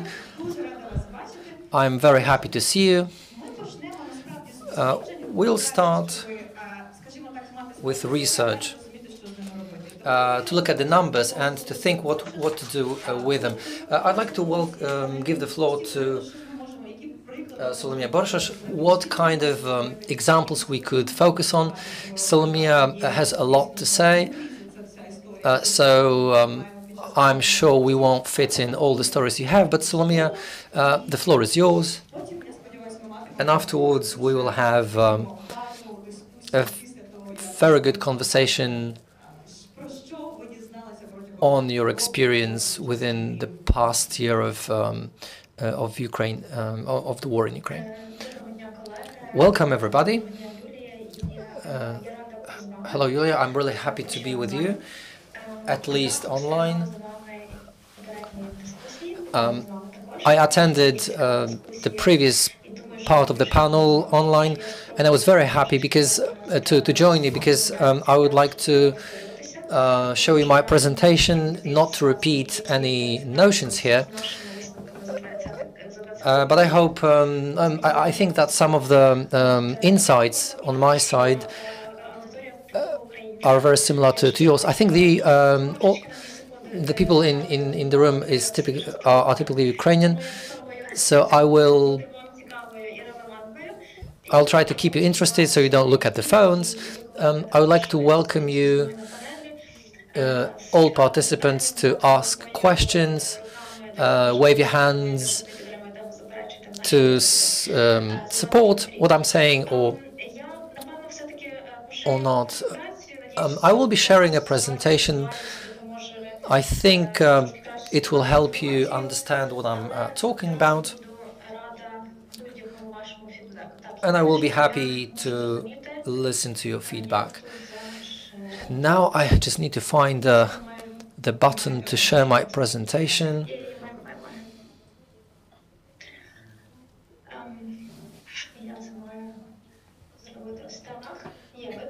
Okay, can you see it? Yes. Great. Speaking about the Ukrainian Institute, I will...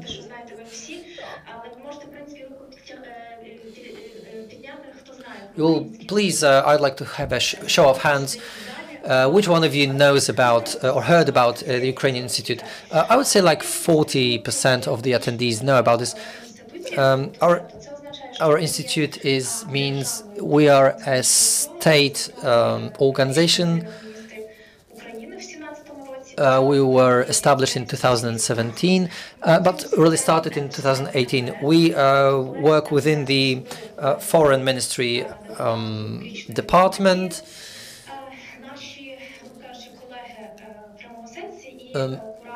Our colleagues and curators are really employed in the institute.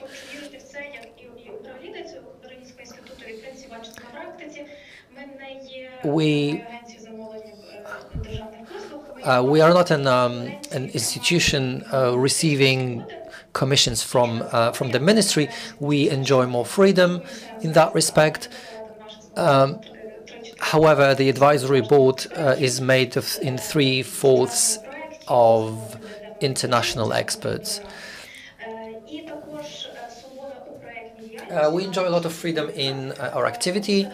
I must say that we really do enjoy this.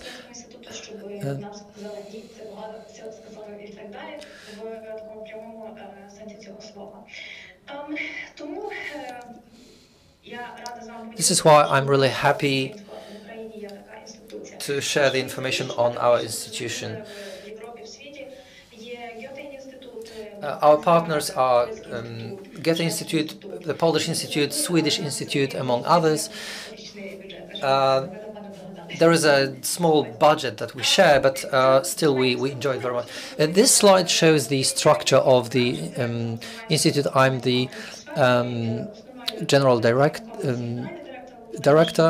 Volodymyr Sheiko is the deputy director. I'm responsible for the operation activities of our institute. Within my responsibilities is opening offices of our institute outside of Ukraine. How do we differ as an institution, for example, from organization, other similar institutions dealing with Ukrainian culture? We work with cultural diplomacy and cultural interconnections. Culture is the stuff of our activity. Culture is also the goal of our activity. When we speak about political issues, culture is the medium to speak about it. We also cooperate with universities, and there is a lot of research that we perform in that respect. And also art. We differentiate 9 different parts of our activity. So you can see information campaigns, literature, cinema, theater, music, cross-sector, visual arts, and other spheres. Maybe you've seen some of our information campaigns in Ukraine. For example, comparative photos, how buildings were destroyed during the war and how they were rebuilt. We published in total 400 pictures. This campaign will continue in the future as well. Our key geography, you can see in the slide, our priority countries is as a team of 46 people. We understand we can't really encompass the whole world, but we strategize in terms of the countries we cooperate with. And of course, we were forced to identify a focus, a key partner country.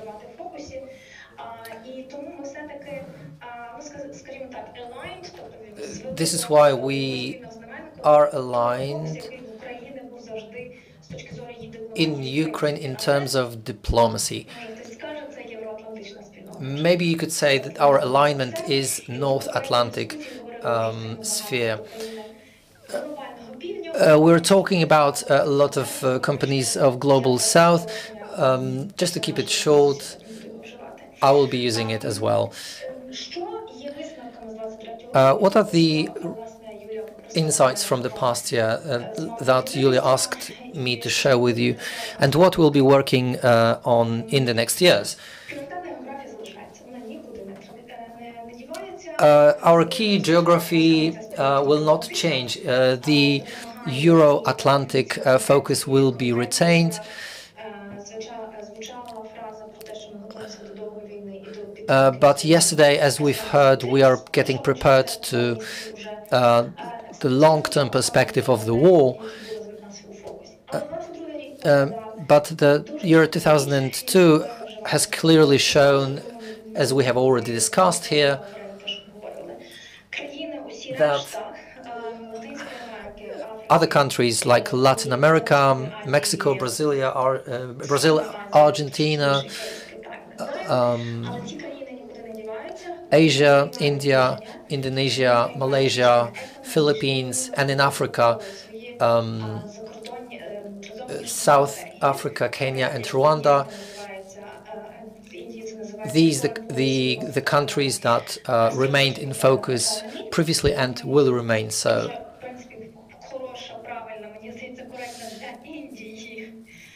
For India, I think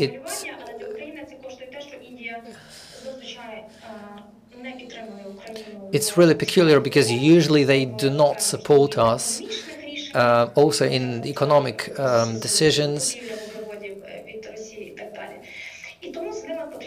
This is why we need to cooperate with these countries. This is one of our key answers for 2022, agreed upon with the Ministry of Foreign Affairs. And in Ukraine, we don't have a lot of experts from these countries. Within the upcoming months, we will be looking for people who want to devote their years of practice and possibly even life to working with these companies. We will be building upon expertise and we'll be contacting cultural diplomats within informational campaigns, for example, or other spheres of art. I will get back to the countries I mentioned before. One of the biggest insights, it's not about the Ukrainian Institute, but on my side, a personal one, I call it a leg in the door strategy. It's about the presence of Ukrainian diplomacy in Europe. We're not trying just to be there, just to go and visit Europe, but be there for a longer time. We're planning to establish offices outside Ukraine. We are preparing funds for it, and we'll be working on it, especially when Ukraine receives more funds. But we're looking for funds, and we've found these funds as well to be more present outside of Ukraine. For example, in France, and we have established some beginnings of the office in France as well, and also in Berlin. On 29th of March, if you're in Berlin, you can join me to open the Berlin office of the Ukrainian Institute.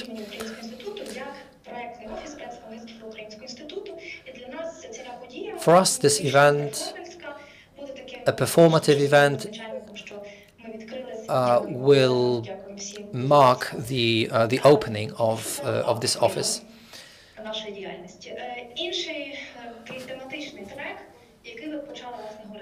Another project we spoke about is decolonization. We started it in April 2022. We're speaking about decolonization. Many participants were speaking and reading about decolonization. Researchers as well. But it's not about the decolonization of Ukraine. We are post-Soviet. We have other problems. Let's talk about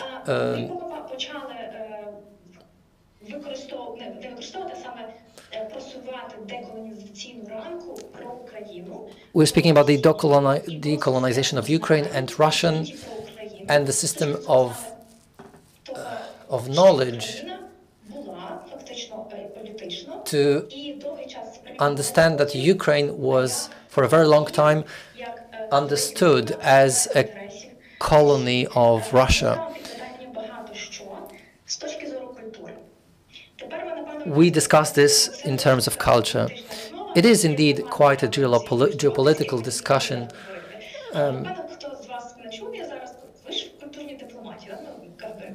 But it's also a matter of cultural diplomacy. Why is it important? According to researchers and writers, the way we represent Ukrainian art outside Ukraine, the way it is described in the museums of the world, you've probably seen it. Malevich, Ayvazovsky. I'm ready to discuss it with you. About Ayvazovsky, 100 years ago, nobody would speak in terms of being Ukrainian. This is why we're not dealing only with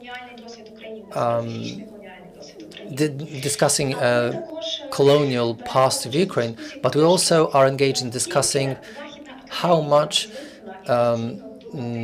researchers in the West is ready to discuss the colonial past of Ukraine and not accept the idea how the post-Soviet sphere was influential in Ukraine and how they ended up with their influences in Ukraine.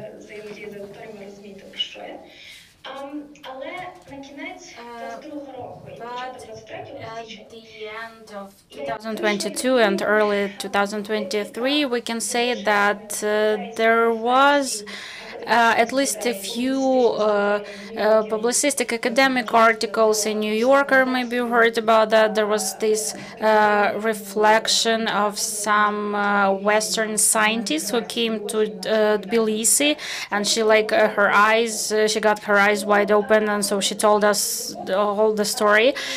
We're gonna keep doing our job, and I'm encouraging you to get involved. We know why this happened. It was the Russia's or Soviet Union's part in that as well. But now we say like we're for Ukraine, we're for social equality, etc.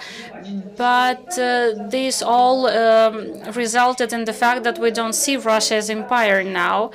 We also now we're trying to investigate this matter of what empires are.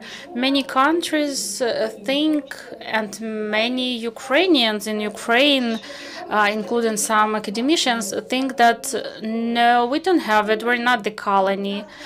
So you are wrong. We don't have this typical experience, Western experience of being a colony, and this is the truth. And we say, okay, but now let's talk about what the typical empire and typical colony are.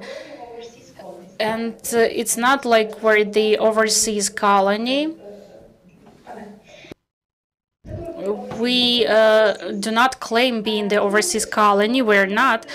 And we don't claim being an exception based on the color, skin, or something else.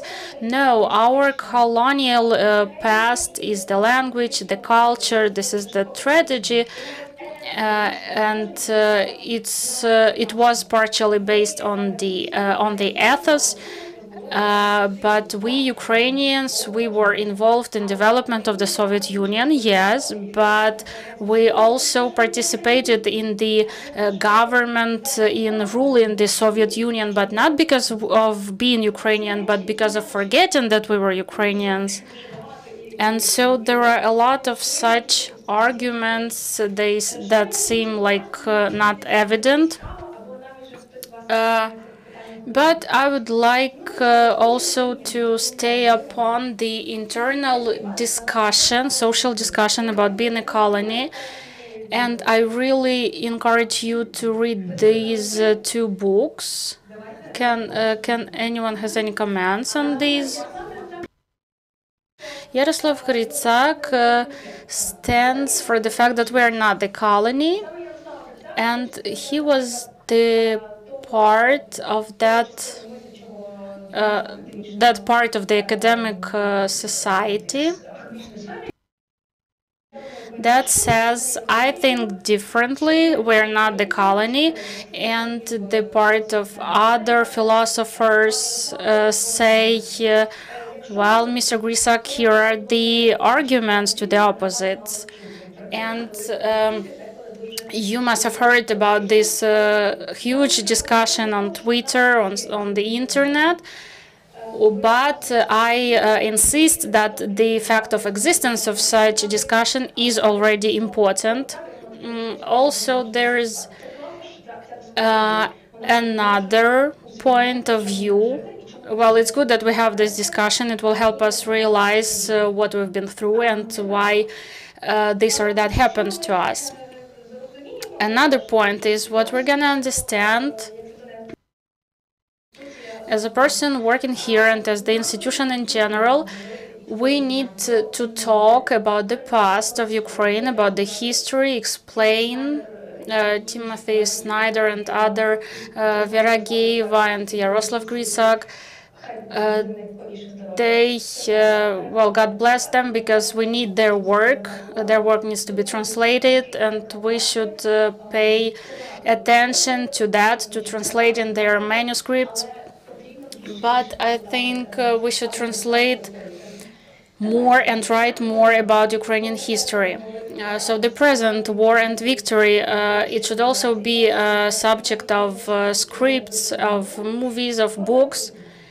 The future, it's the, well, individual mind insight from the past year. We should not only, well, we should speak for the next 70 years. We have to talk and write all the way along and to be as successful as the State of Israel. Right now, we have just started this huge path, and of course, it increases our lifetime. Another point is the formula, which may be useful to you. We should become understandable to the world and to be fellows to the Europe. What I mean by that is that we're known. Before 2022, not every country knew us. I have a friend from Indonesia who said that it's not correct. Like, we know British people for being tall and German people for being punctual, and the rest are Russian. And you see, there are many countries and people who had the same perception, and there's a lot of work before us. So we are known, but we have to become understandable so that people realize that our experience is different. We don't have the experience of skin bias, yeah, but we have some other histories that we have to share. As for Europe, it's a bit different. We have to become friends there, to become known there. For, like, you know, now in this century, many colleagues in Europe say that, explain how this war is not only Ukrainian, and now everyone realizes that this is the war of Russia against Europe, against the free world. And there's been the polls and surveys in Ukrainian mass media which confirm that about 60 to 70% agree with this war being not only against Ukraine. But for us not to waste time on that, for the coming years, during the war and post-war, we should become, you know, familiar to Europe, to the world, because those processes will help us in terms of the culture, of mentality, of our histories. So it's like we should come back home. I'm sorry for being that long, but I'll be coming to an end.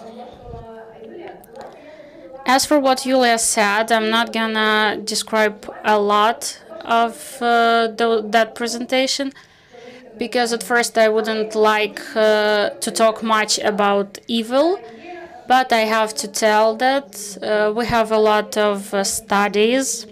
We have 8 studies of how Ukraine was perceived in Ukraine before 2022.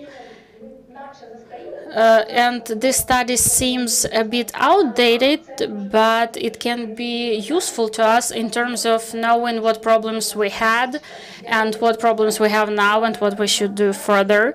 Also, at our website, we have this study. I'd also like to highlight our study about how Russia has colonized and made their culture a weapon. We started that study in March, when it was just the beginning of the invasion, and we started 3 different studies. It's very interesting about the fund of Gorchakov, the fund of Russian World, and another foundation. Just so an interesting fact that Gorchakov was the first foreign minister of Russia working in Crimea, and so that's what is behind the name of this fund. So even if in the names of their funds, they manifest their attitude. And so in that study, you can find the genealogy of the word of Russian peace, Russian world. Maybe some of you were even born before that idea was born. This is the new concept. It's not based on anything, like a lot of things in Russian Empire. So like a lot of things appeared out from nothing. So there is no the concept of positivity. They have this spirituality in Russia, and it's unknown what it came from and how it got built. It was a really interesting study. I encourage you to read that. And just as a hint how it works, what forms it uses. So different clubs, NGOs in different countries or places. Those who just read Dostoevsky, who is so allegedly good and interesting. So it will be interesting for you how it was in what form it had. Unfortunately, we have to stop now. I'm sorry for the delay, but I really encourage you to read. And here is, well, my slides are based on those reference materials, so you're really welcome to read them. Thank you, Solomia. We'll continue with our another speaker, Irina Subota. It's also interesting because she's highlighting another aspect of the government policy about communication. She's an expert of the informational security and strategic communication.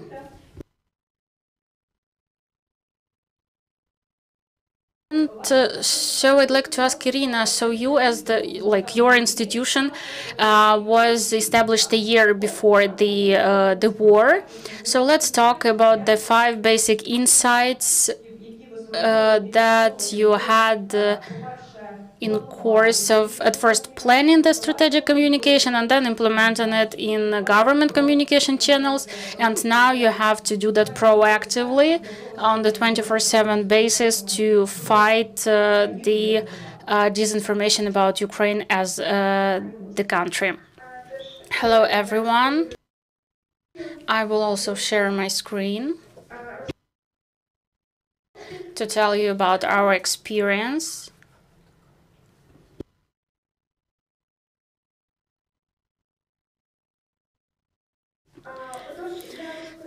So I will tell you about the build-up of the informational security of Ukraine based on our center's work. So I'll be brief about our objectives, tasks, and the mission. So our center was established as the government organization working under the Cultural Ministry. It was created in 2021 as one of the mechanisms of building the national resilience, fighting informational threats and disinformation along with government bodies, NGOs, and international partners. We work in a lot of spheres. I'll focus on fighting Russian propaganda, and it's mostly monitoring and analysis of informational space. We track, monitor this discourse, revealing the informational threats that we can communicate as some pre-banking of disinformation, as some preventive actions, and fighting those Kremlin narratives that are spread along the Ukrainian and international audience. As for the monitoring, we also use not only the search, direct search through Telegram channels, but also the machine algorithm. Another direction of our work is conducting informational campaigns that work either as the preventive action when we tell the true information about Ukraine, about the course of the war of Russia against Ukraine, and also conduction of informational campaign can be used when we talk about like debunking some narratives or some campaigns which are global. Then we also use different channels of communication, different campaigns. Let me share a few examples during this large invasion. How Russian propaganda works, their instrument, also the how to counteract disinformation. We're making workshops. The auditorium is very diverse. We work with state officials to talk more about hybrid threats on the side of Russia and how to counteract them and how we use it. And we also educate students and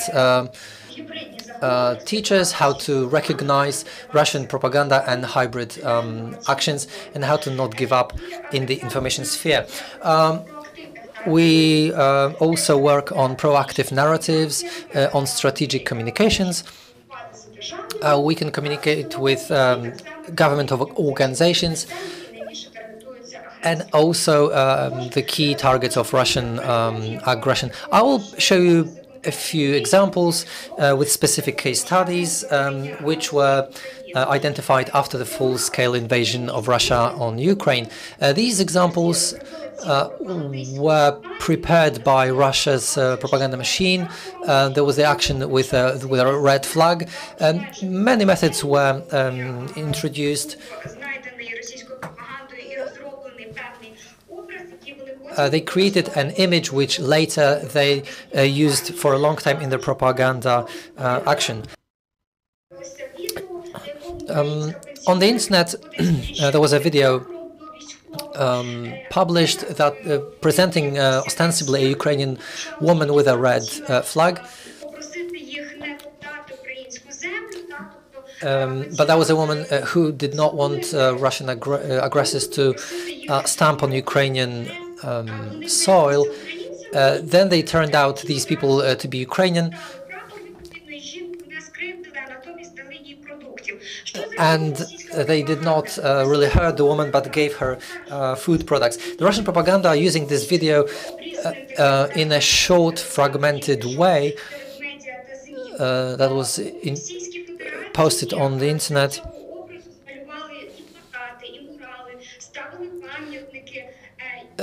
They published murals, how we reacted to this and how we presented informational campaign. Our center found the woman and her husband. We recorded an interview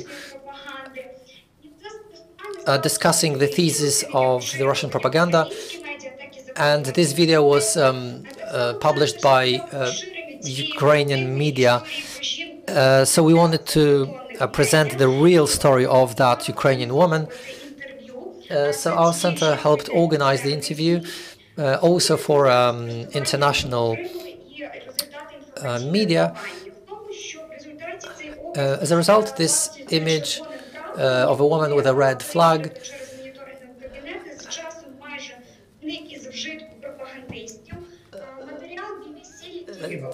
it was published also by the BBC. You can see the material on in our slide.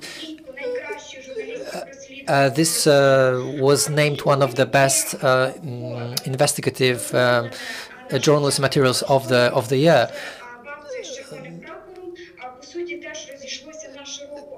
Also, a huge number of people watched the video.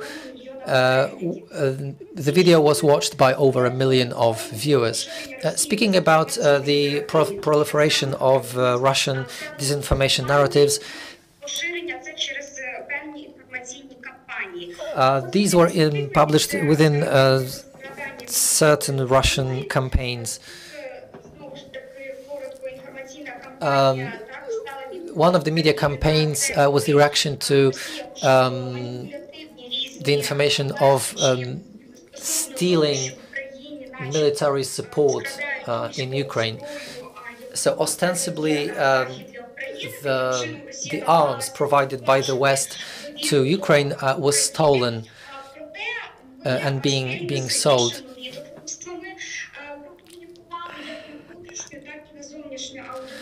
We focused our actions both internally and outside of Ukraine, that indeed the arms from the West is in safe hands. We corrected the accusations of stealing the military help, and we made it 100% sure that the transfer of these arms, of the weapons, was covered by reliable media outlets. We were supported by our media partners as well. Our messages were proliferated by them as well, and we created 10 arguments based on these materials. Another example is how Russian propaganda is working.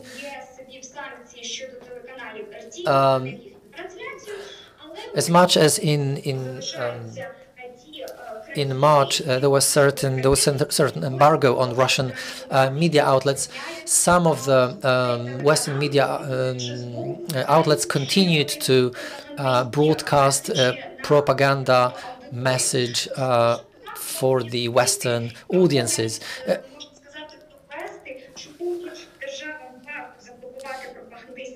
We wanted to stress that it is really necessary to use resources to make sure that the embargo is working and to stop Russian propaganda from proliferating.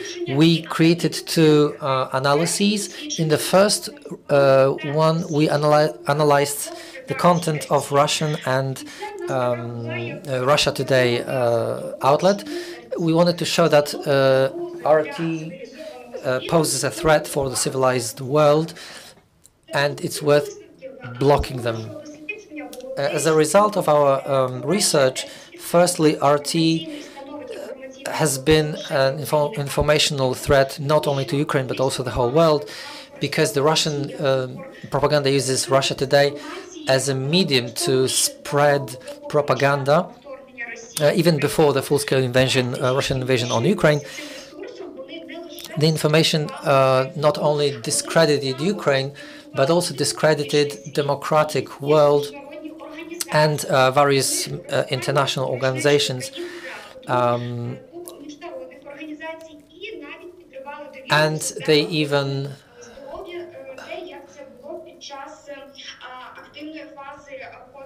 during the COVID pandemic, they undermined also health aimed actions. In the second analysis, we were showing the means that Russia today wants to broadcast their narratives, and among the insights were that after the embargo, Russia today managed to use informal means of communication. So they did not publish the information on their official websites, but rather than they used social media to spread the disinformation.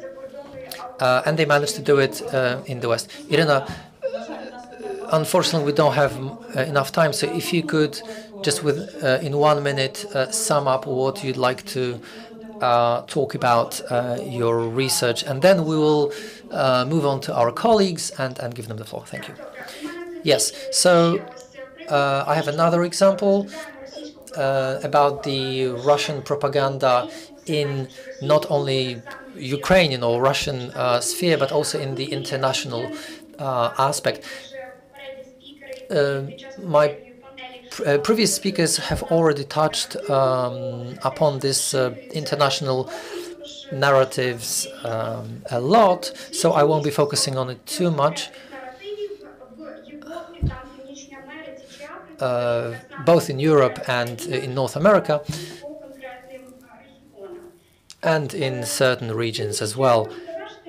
I'd like to finish up that thanks to common cooperation with all international organizations, thanks to our military and Ukrainian citizens, we will be victorious on the information front. Our goal is to block propaganda websites. We need huge international support of Ukraine and to isolate the Russian Federation. As to the recommendations, for content makers, you should be speaking about the truth about the war crimes of Russia that is happening in Ukraine, and to give more voice to the experts, also to shed light on how the Russian propaganda works. We have enough material to share. We also have a lot to be proud of. These are our materials that you can look into the presentation and familiarize yourself with. These are just part of the materials we have created within the past week. Thank you for your attention. I'll be happy to answer your questions. Thank you very much. We have yet another topic to discuss. What should content makers, bloggers in Ukraine, and also the Ukrainian people outside Ukraine, what to do so that the support for Ukraine was growing ever stronger. I'd like to give the floor to Marina Dorosh. Marina will talk about the research on the internal auditorium. Obviously, we have problems with communicating our information outside Ukraine, but it's also important to focus on our internal auditorium as well. Hello, everybody. I've heard, I have a lot of reflections on today, but I understand that we have a very tight agenda. How many minutes do I have left, Julia? Okay, let's have a bargain here. Let's try 7 minutes, shall we? Sure. So I will tell you just 1/4 of what I wanted to say. So altogether, the auditorium in our auditorium, you know probably what I'm doing, dealing with, but if you don't, I'm responsible for media literacy, and I've been doing it since 2012. I work in IREX organization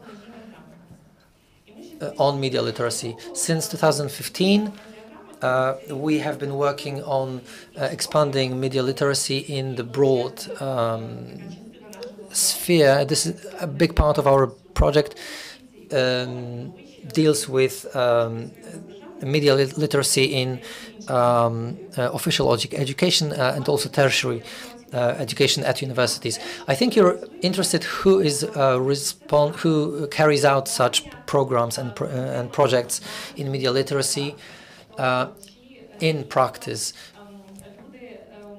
Is it true that people, after trainings and after some information campaign, can they really identify false information? Can they identify these narratives of Russia propaganda, which happen in various different formats? Here we have some data. We have our own research within our target groups, and our insights are that the self-assessment of a person, how to recognize fake news, is higher than in reality. It's a very traditional situation that we ask a person to assess themselves whether they can recognize fake news. They say yes, but when we directly ask them to do it in practice, the results are not as optimistic. I decided to speed up today's my speech. So there was an idea we created together with Filtr, a project at the Ministry of Information Policy and IREX, and a project that I am responsible for, the National Media Literacy Test.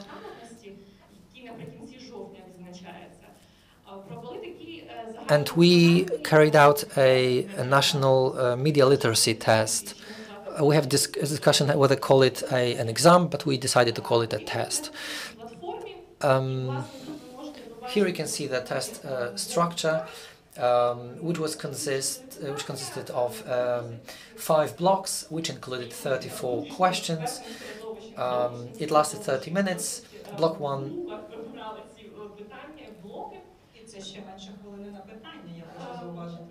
And I guess there was just less than 1 minute for a question. Yes, it required 30 minutes.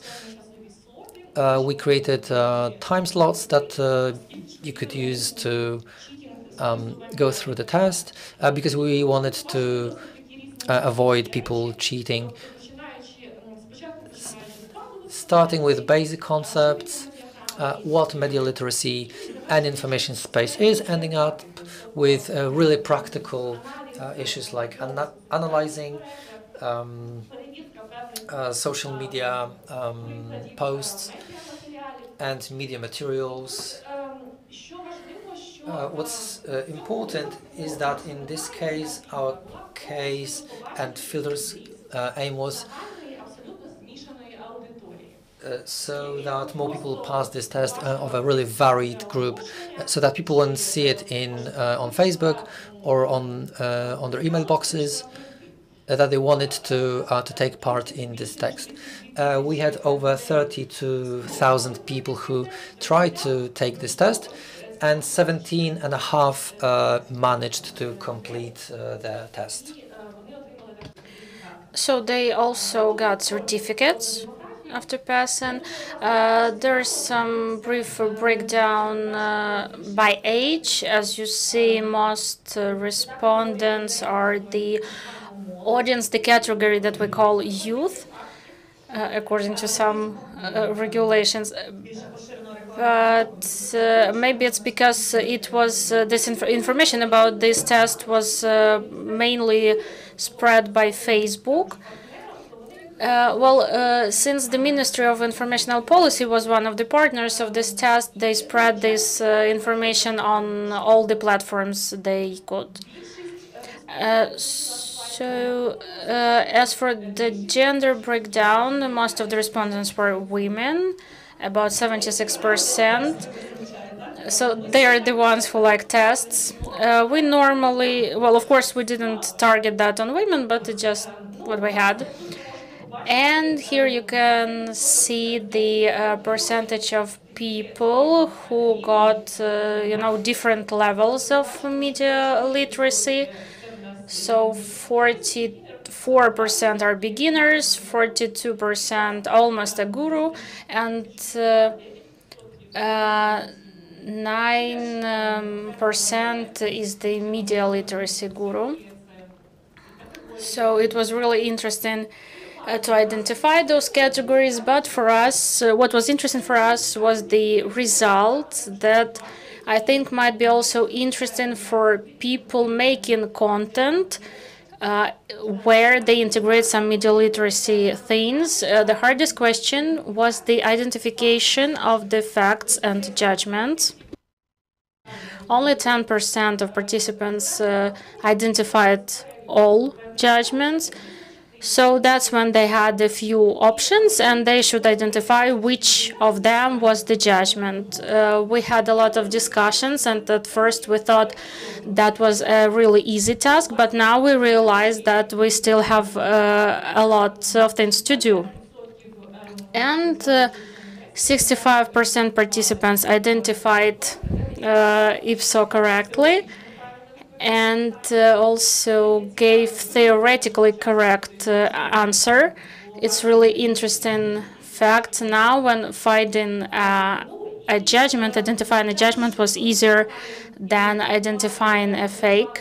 Also 68% identified some manipulative content, but there are some non-that positive results. So this slide has those worse results. We see that 34% didn't identify the hate speech, and the surveys that we have within our project for students and teachers, they also acknowledge this tendency that people hardly identify hate speech, discrimination, and stereotype. And taking into account the ongoing disinformation operations of Russia that aim at the split division of the society, we should pay more attention to that and spread that information in our materials. Also, 13% only were able to identify propaganda techniques, and it was unexpected for us. I think that's the topic that we can highlight in format of blogs and some entertainment content, because there we can use some humor, and only 21% of respondents were able to identify the signs of manipulative news. Well, many people can identify that when, well, in general, in theory, but when they see an example, then it gets harder. So I will not tell more about the things that we do, but the only message I'd like to share is that now making the content aimed at raising awareness and media literacy, we should pay attention to how many people are traumatized in society and how many triggers there can be that were not there before. So the perception of information changes, the emotions resulting from it change, and I think people working with big audiences, influencers, they should get deeper into that topic, into how mental health has changed now in terms of perceiving the information as well.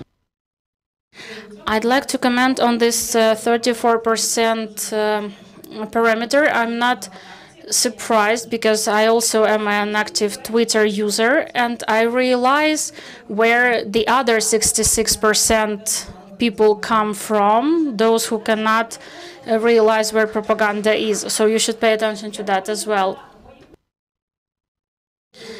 I think that my colleagues Olga and Alona will have the highest responsibility, because I'd like to ask them how well we've learned a lot today about what government authorities do in Ukraine, what colleagues, international and Ukrainian colleagues recommend us, how to be efficient in combating the disinformation and those operations, but also to make the support to Ukrainian get higher, or at least stay on the same level if we talk about those content makers.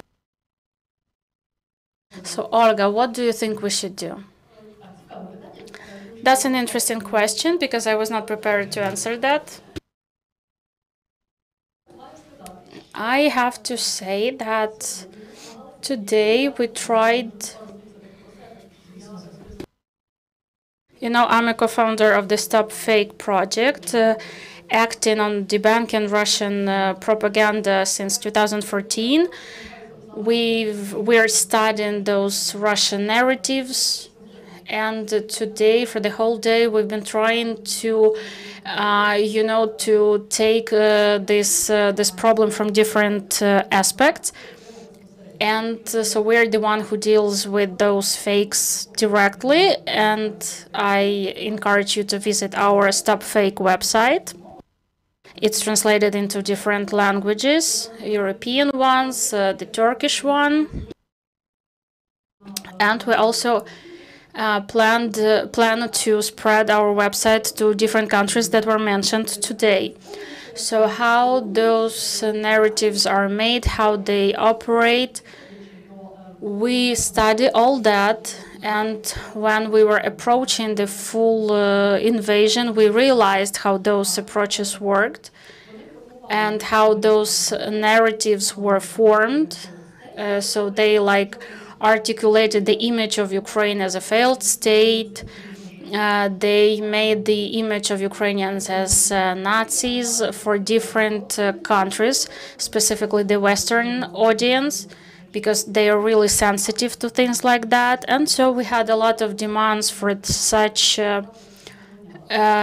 information, and Russia fulfilled that demand. There were also some messages targeted at Ukrainian audience, and it's really worth mentioning because we speak a lot about the foreign audiences, but Ukrainian audience should be worked with a lot, because there were also some narratives for Ukrainians that our reforms don't work, that our government is bad, and it's not always the case. And so the bigger the reform was, the more narratives about how bad it was we had. Starting February 24, those same narratives kept being injected, but the essence of propaganda changed, and it became like a full-scale war propaganda, whose main aim was to get the victory in the war. And that is what we have now. There are 5 basic audiences: Ukrainian people, Ukrainian soldiers, Russian people, Russian soldiers, and the international society. And so speaking about Russia, their main aim is this hate.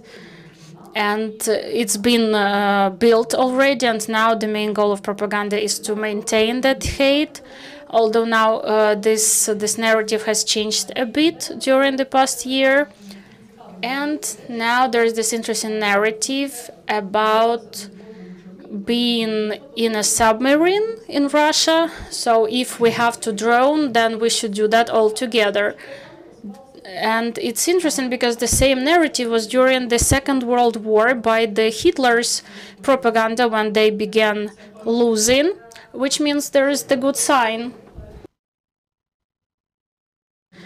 As for the Ukrainian target audience, the main message was the desire to split, to divide the country by different signs, the language, those who left and those who stayed. Yeah, so it's great that we have this discussion.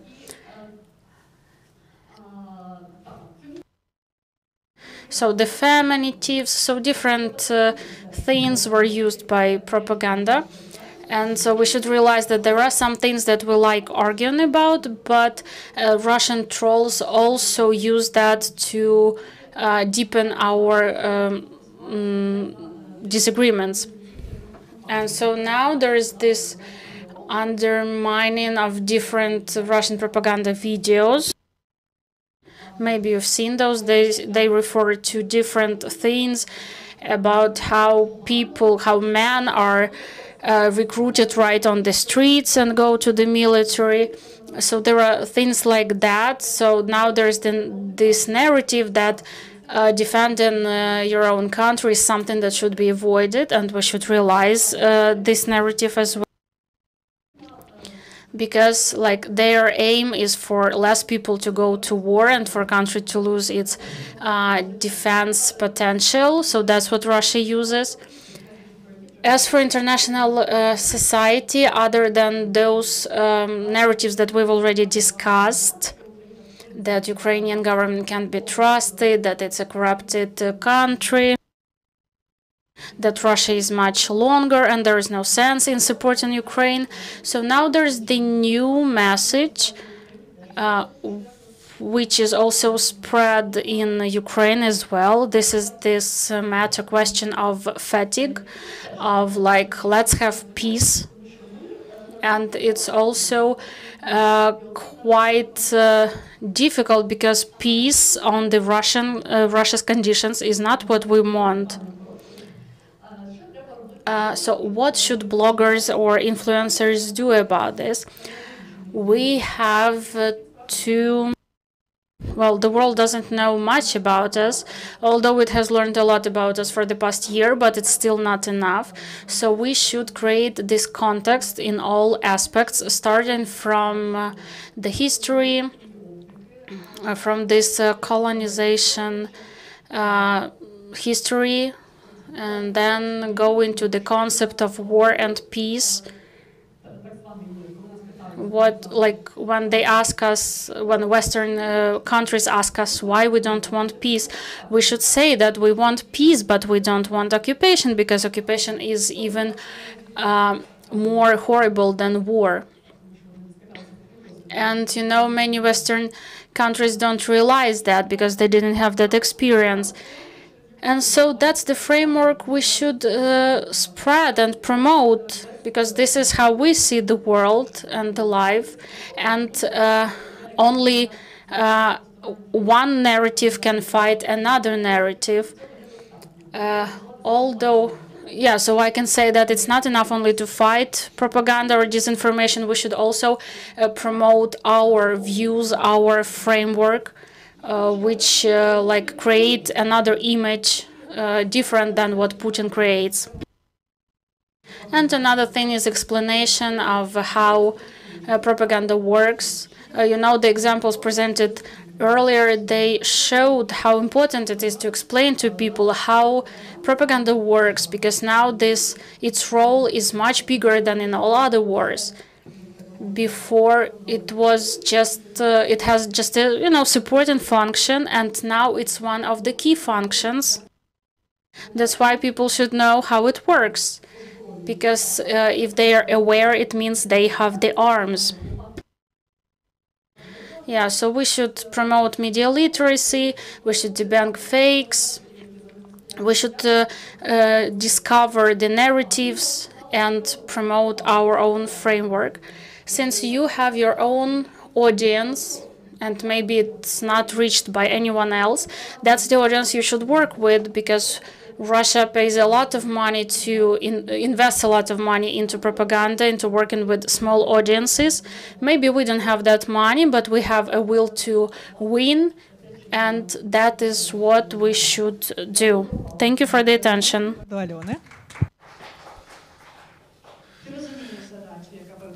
You know what kind of task we have before us.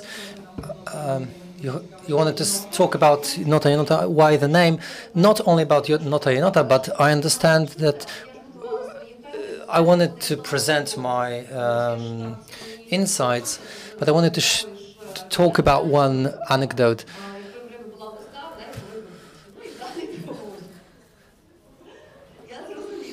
Yes, I understand. I have a presentation. Could you turn it on? My name is Alena Romaniuk. I'm a fact-checker by profession. I'm responsible for a few projects in disinformation. In this field, I've been working since 2017. Before that, I had worked in PR, journalism. So, bless you. The history. So my presentation, you can see, is about this animal, about raccoon. Before that, I had a project about fighting fake news, and I wanted to grow. So I was always introduced to different types of trainings, to a wide audience. I thought it's not a proper format. So even when such trainings are really practical, but in fact they, for a bigger audience, were not too practical. In terms of fact-checking, when you talk about journalists, social activists, it's a very specialized audience. But in terms of the wide audience, we need different formats. This is why I created this idea of an interactive game, brainstorming session, this kind of thing. I wanted to find a symbol and a name so that it was quickly identifiable. I wanted to make it a little bit naughty, a little bit funny. So I came up with the idea with a raccoon. This idea has not been present in the media sphere at all.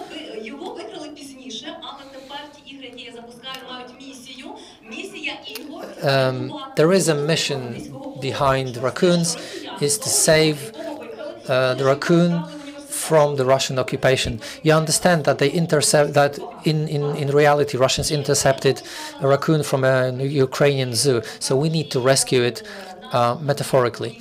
The name, my husband helped me, came up with the name. So the name of Nota is a rhyming word game on a raccoon and a note. I first came up with the idea on one of the festivals in the west of Ukraine.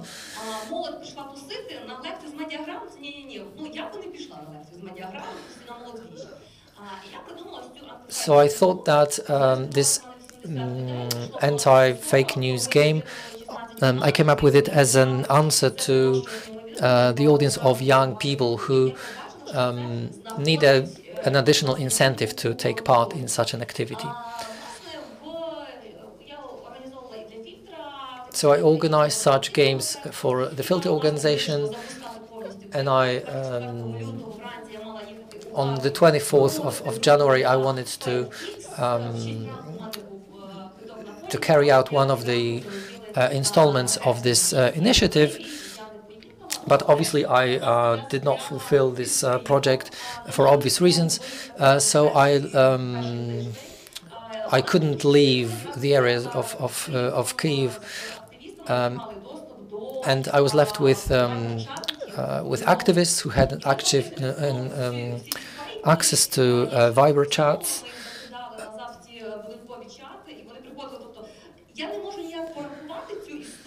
So I cannot really quantify this story, but my chat history with people from the area of Dnipro. So my key message is to go with your audience. and to choose the channels of communication and speak the language of your target group. So, dear bloggers, please use Viber as your outlets. Indeed, the fakes. I created a typology of fake news.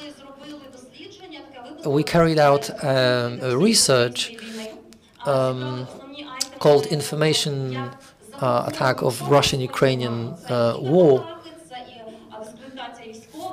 It's discreditation of the society, of the military. For example, some information that some 4 boroughs of a city was liberated, or very often we can hear some fake news, some gossip about the attack on the Belarusian side. So we are surrounded by these fake news. So I created this typology for RX and ambassadors in local communities. I also worked for Opora organization. Moving on, this is one of our key points, propaganda aimed at creating information chaos to discredit our military, our army, our media. They try to demoralize the society for us so that we lose the faith to win. Moving on, we don't have much time. This is another image on the lies of the Putin. We received a lot of requests to identify the lies of Vladimir Putin. He very often lies about the history, the society, the news in Ukraine. I didn't see much sense in doing so because it's all lies. We understand that everybody understands that Russia is evil, but we lack arguments to prove it. At the beginning of the full-scale invasion, volunteers worked really hard and translated our website into English. I was contacted by people from abroad, America, Switzerland as well. For this forum, I needed to show Nota Nota is based on, firstly, fact-checking. There is a rule. If you don't want to do something, don't do it. This is what I teach as a lecturer. My idea is you cannot prove somebody wrong if you see it. It's just a must. You just have to do it. There are a lot of groups on Facebook, for example, about people who are missing due to the war. These groups are extremely popular. You can see that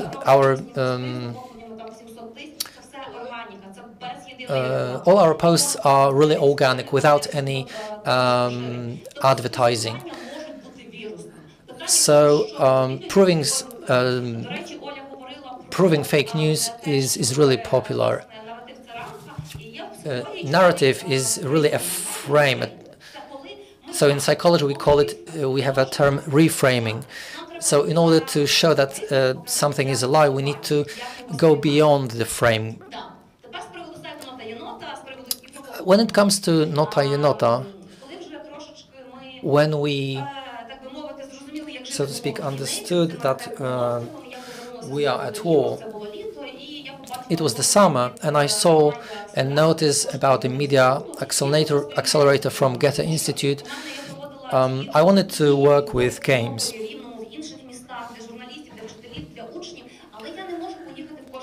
I understood that I cannot reach every city, although I have a lot of invitations. So my idea was that everybody could use these games in their local areas, so to create a tool for them. So these questions I always had in mind that it should be based on case studies. So we decided to work on base of propaganda case studies, fake news.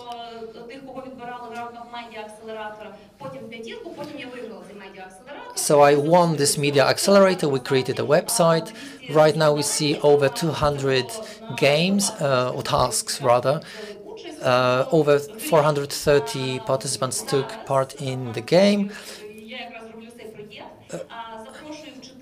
I invited, or I would like to invite teachers. So what are we doing? This website, maybe later I will show you this. It is divided into sections. Each section, all these questions are not based on a question and answer. So the task on the side of the teacher or the leader of the group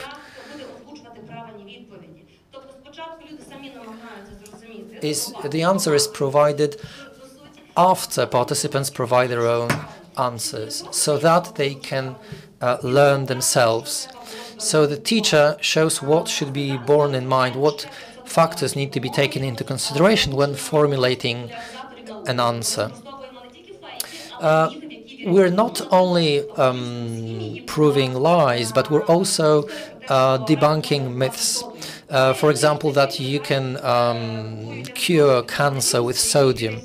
Or there were many myths surrounding COVID.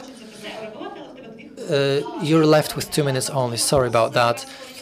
Yes, starting on Monday, we'll be collecting submissions in terms of the rounds of the game.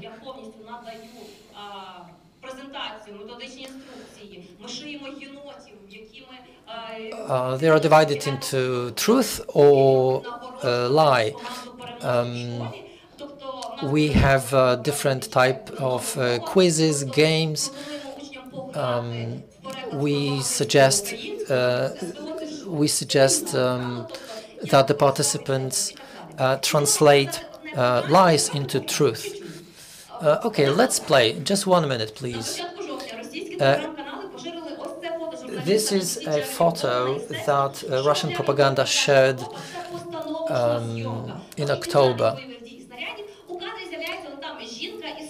It shows a woman with bags. It shows as if this journalist is not really taking part in real actions, but it's a staged situation.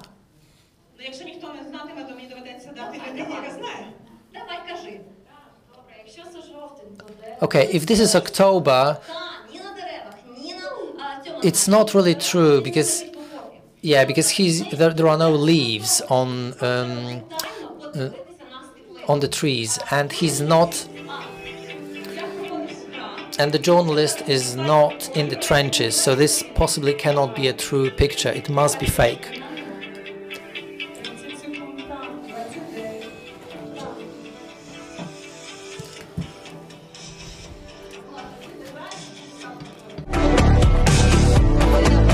Так, власне, поїхали далі. Ще один слайд покажу. Ми зараз готуємо виставку.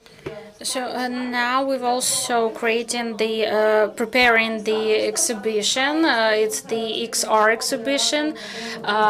It's organized by a few partners. This is also about how the propaganda works. There will be 30 billboards about different so-called news facts, and I will share it later.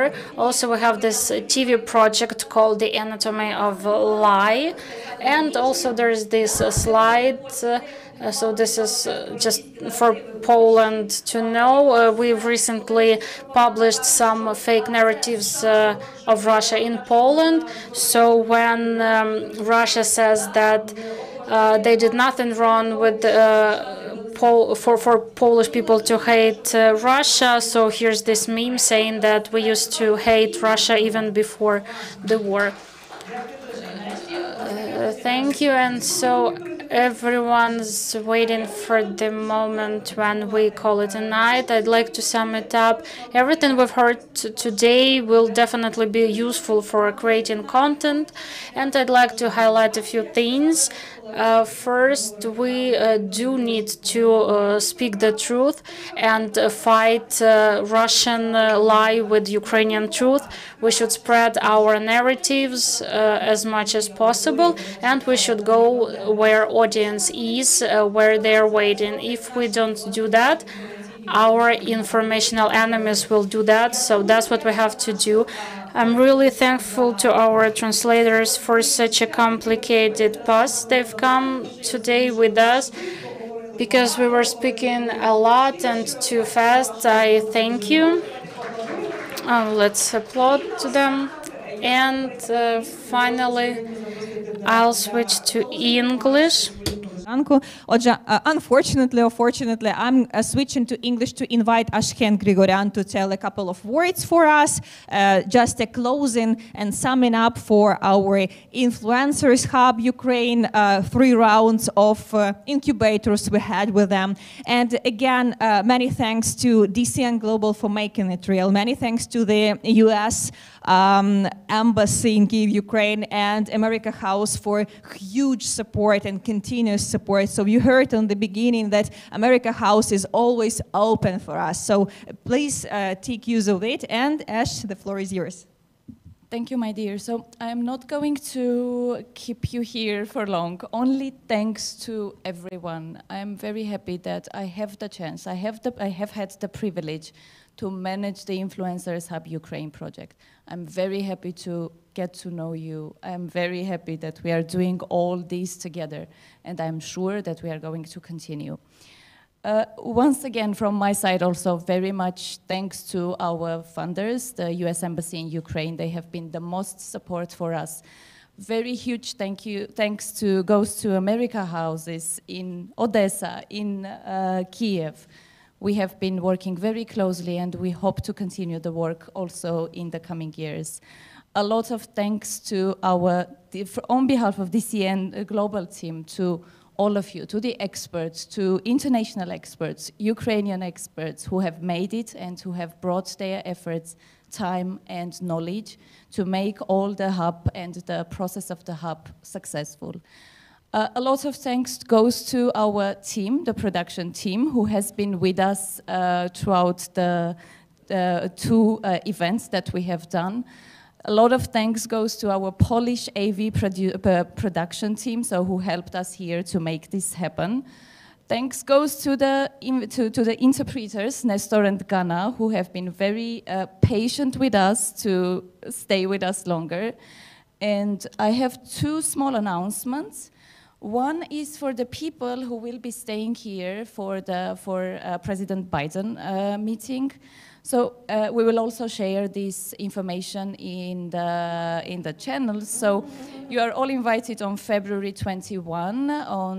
It is an open ceremony, and President Biden will be speaking there, and Zelensky is also going to be there. So please share through your networks as well. So Yulia will share the information. And another opportunity, so recently DCN Global has got into partnership with Cambridge Disinformation Summit, which is happening in June. And we are privileged to provide free spots to our Ukrainian and DCN Global network. This information also will go to you. So you will be able to receive free tickets on behalf of DCN Global to attend online as the event, which is quite big, which is going to be very big in June. So, and I'm not taking longer time, so thank you very much. And of course, last but not least, I have to thank also our very close partners and the friends and World Learning is behind, and World Learning has been behind the back of DCN from the beginning, and it continues to be our most appreciated partner and supporter. Thank you to everyone attending. Thank you to those who are online as well. Thanks a lot, and enjoy the evening. Thank you so much. And glory to Ukraine, of course. Thank you very much. Heroям Slava. So one more thing, we need to say bye-bye to those who are watching us online and keep calm for like 3-4 seconds afterwards. And afterwards, I will tell you one more thing. So thank you for being with us. Yeah, it's intriguing, I know, but it's only for those who are here, unfortunately. Thank you very much, everyone. Have a good evening and keep calm and fighting for freedom in Ukraine.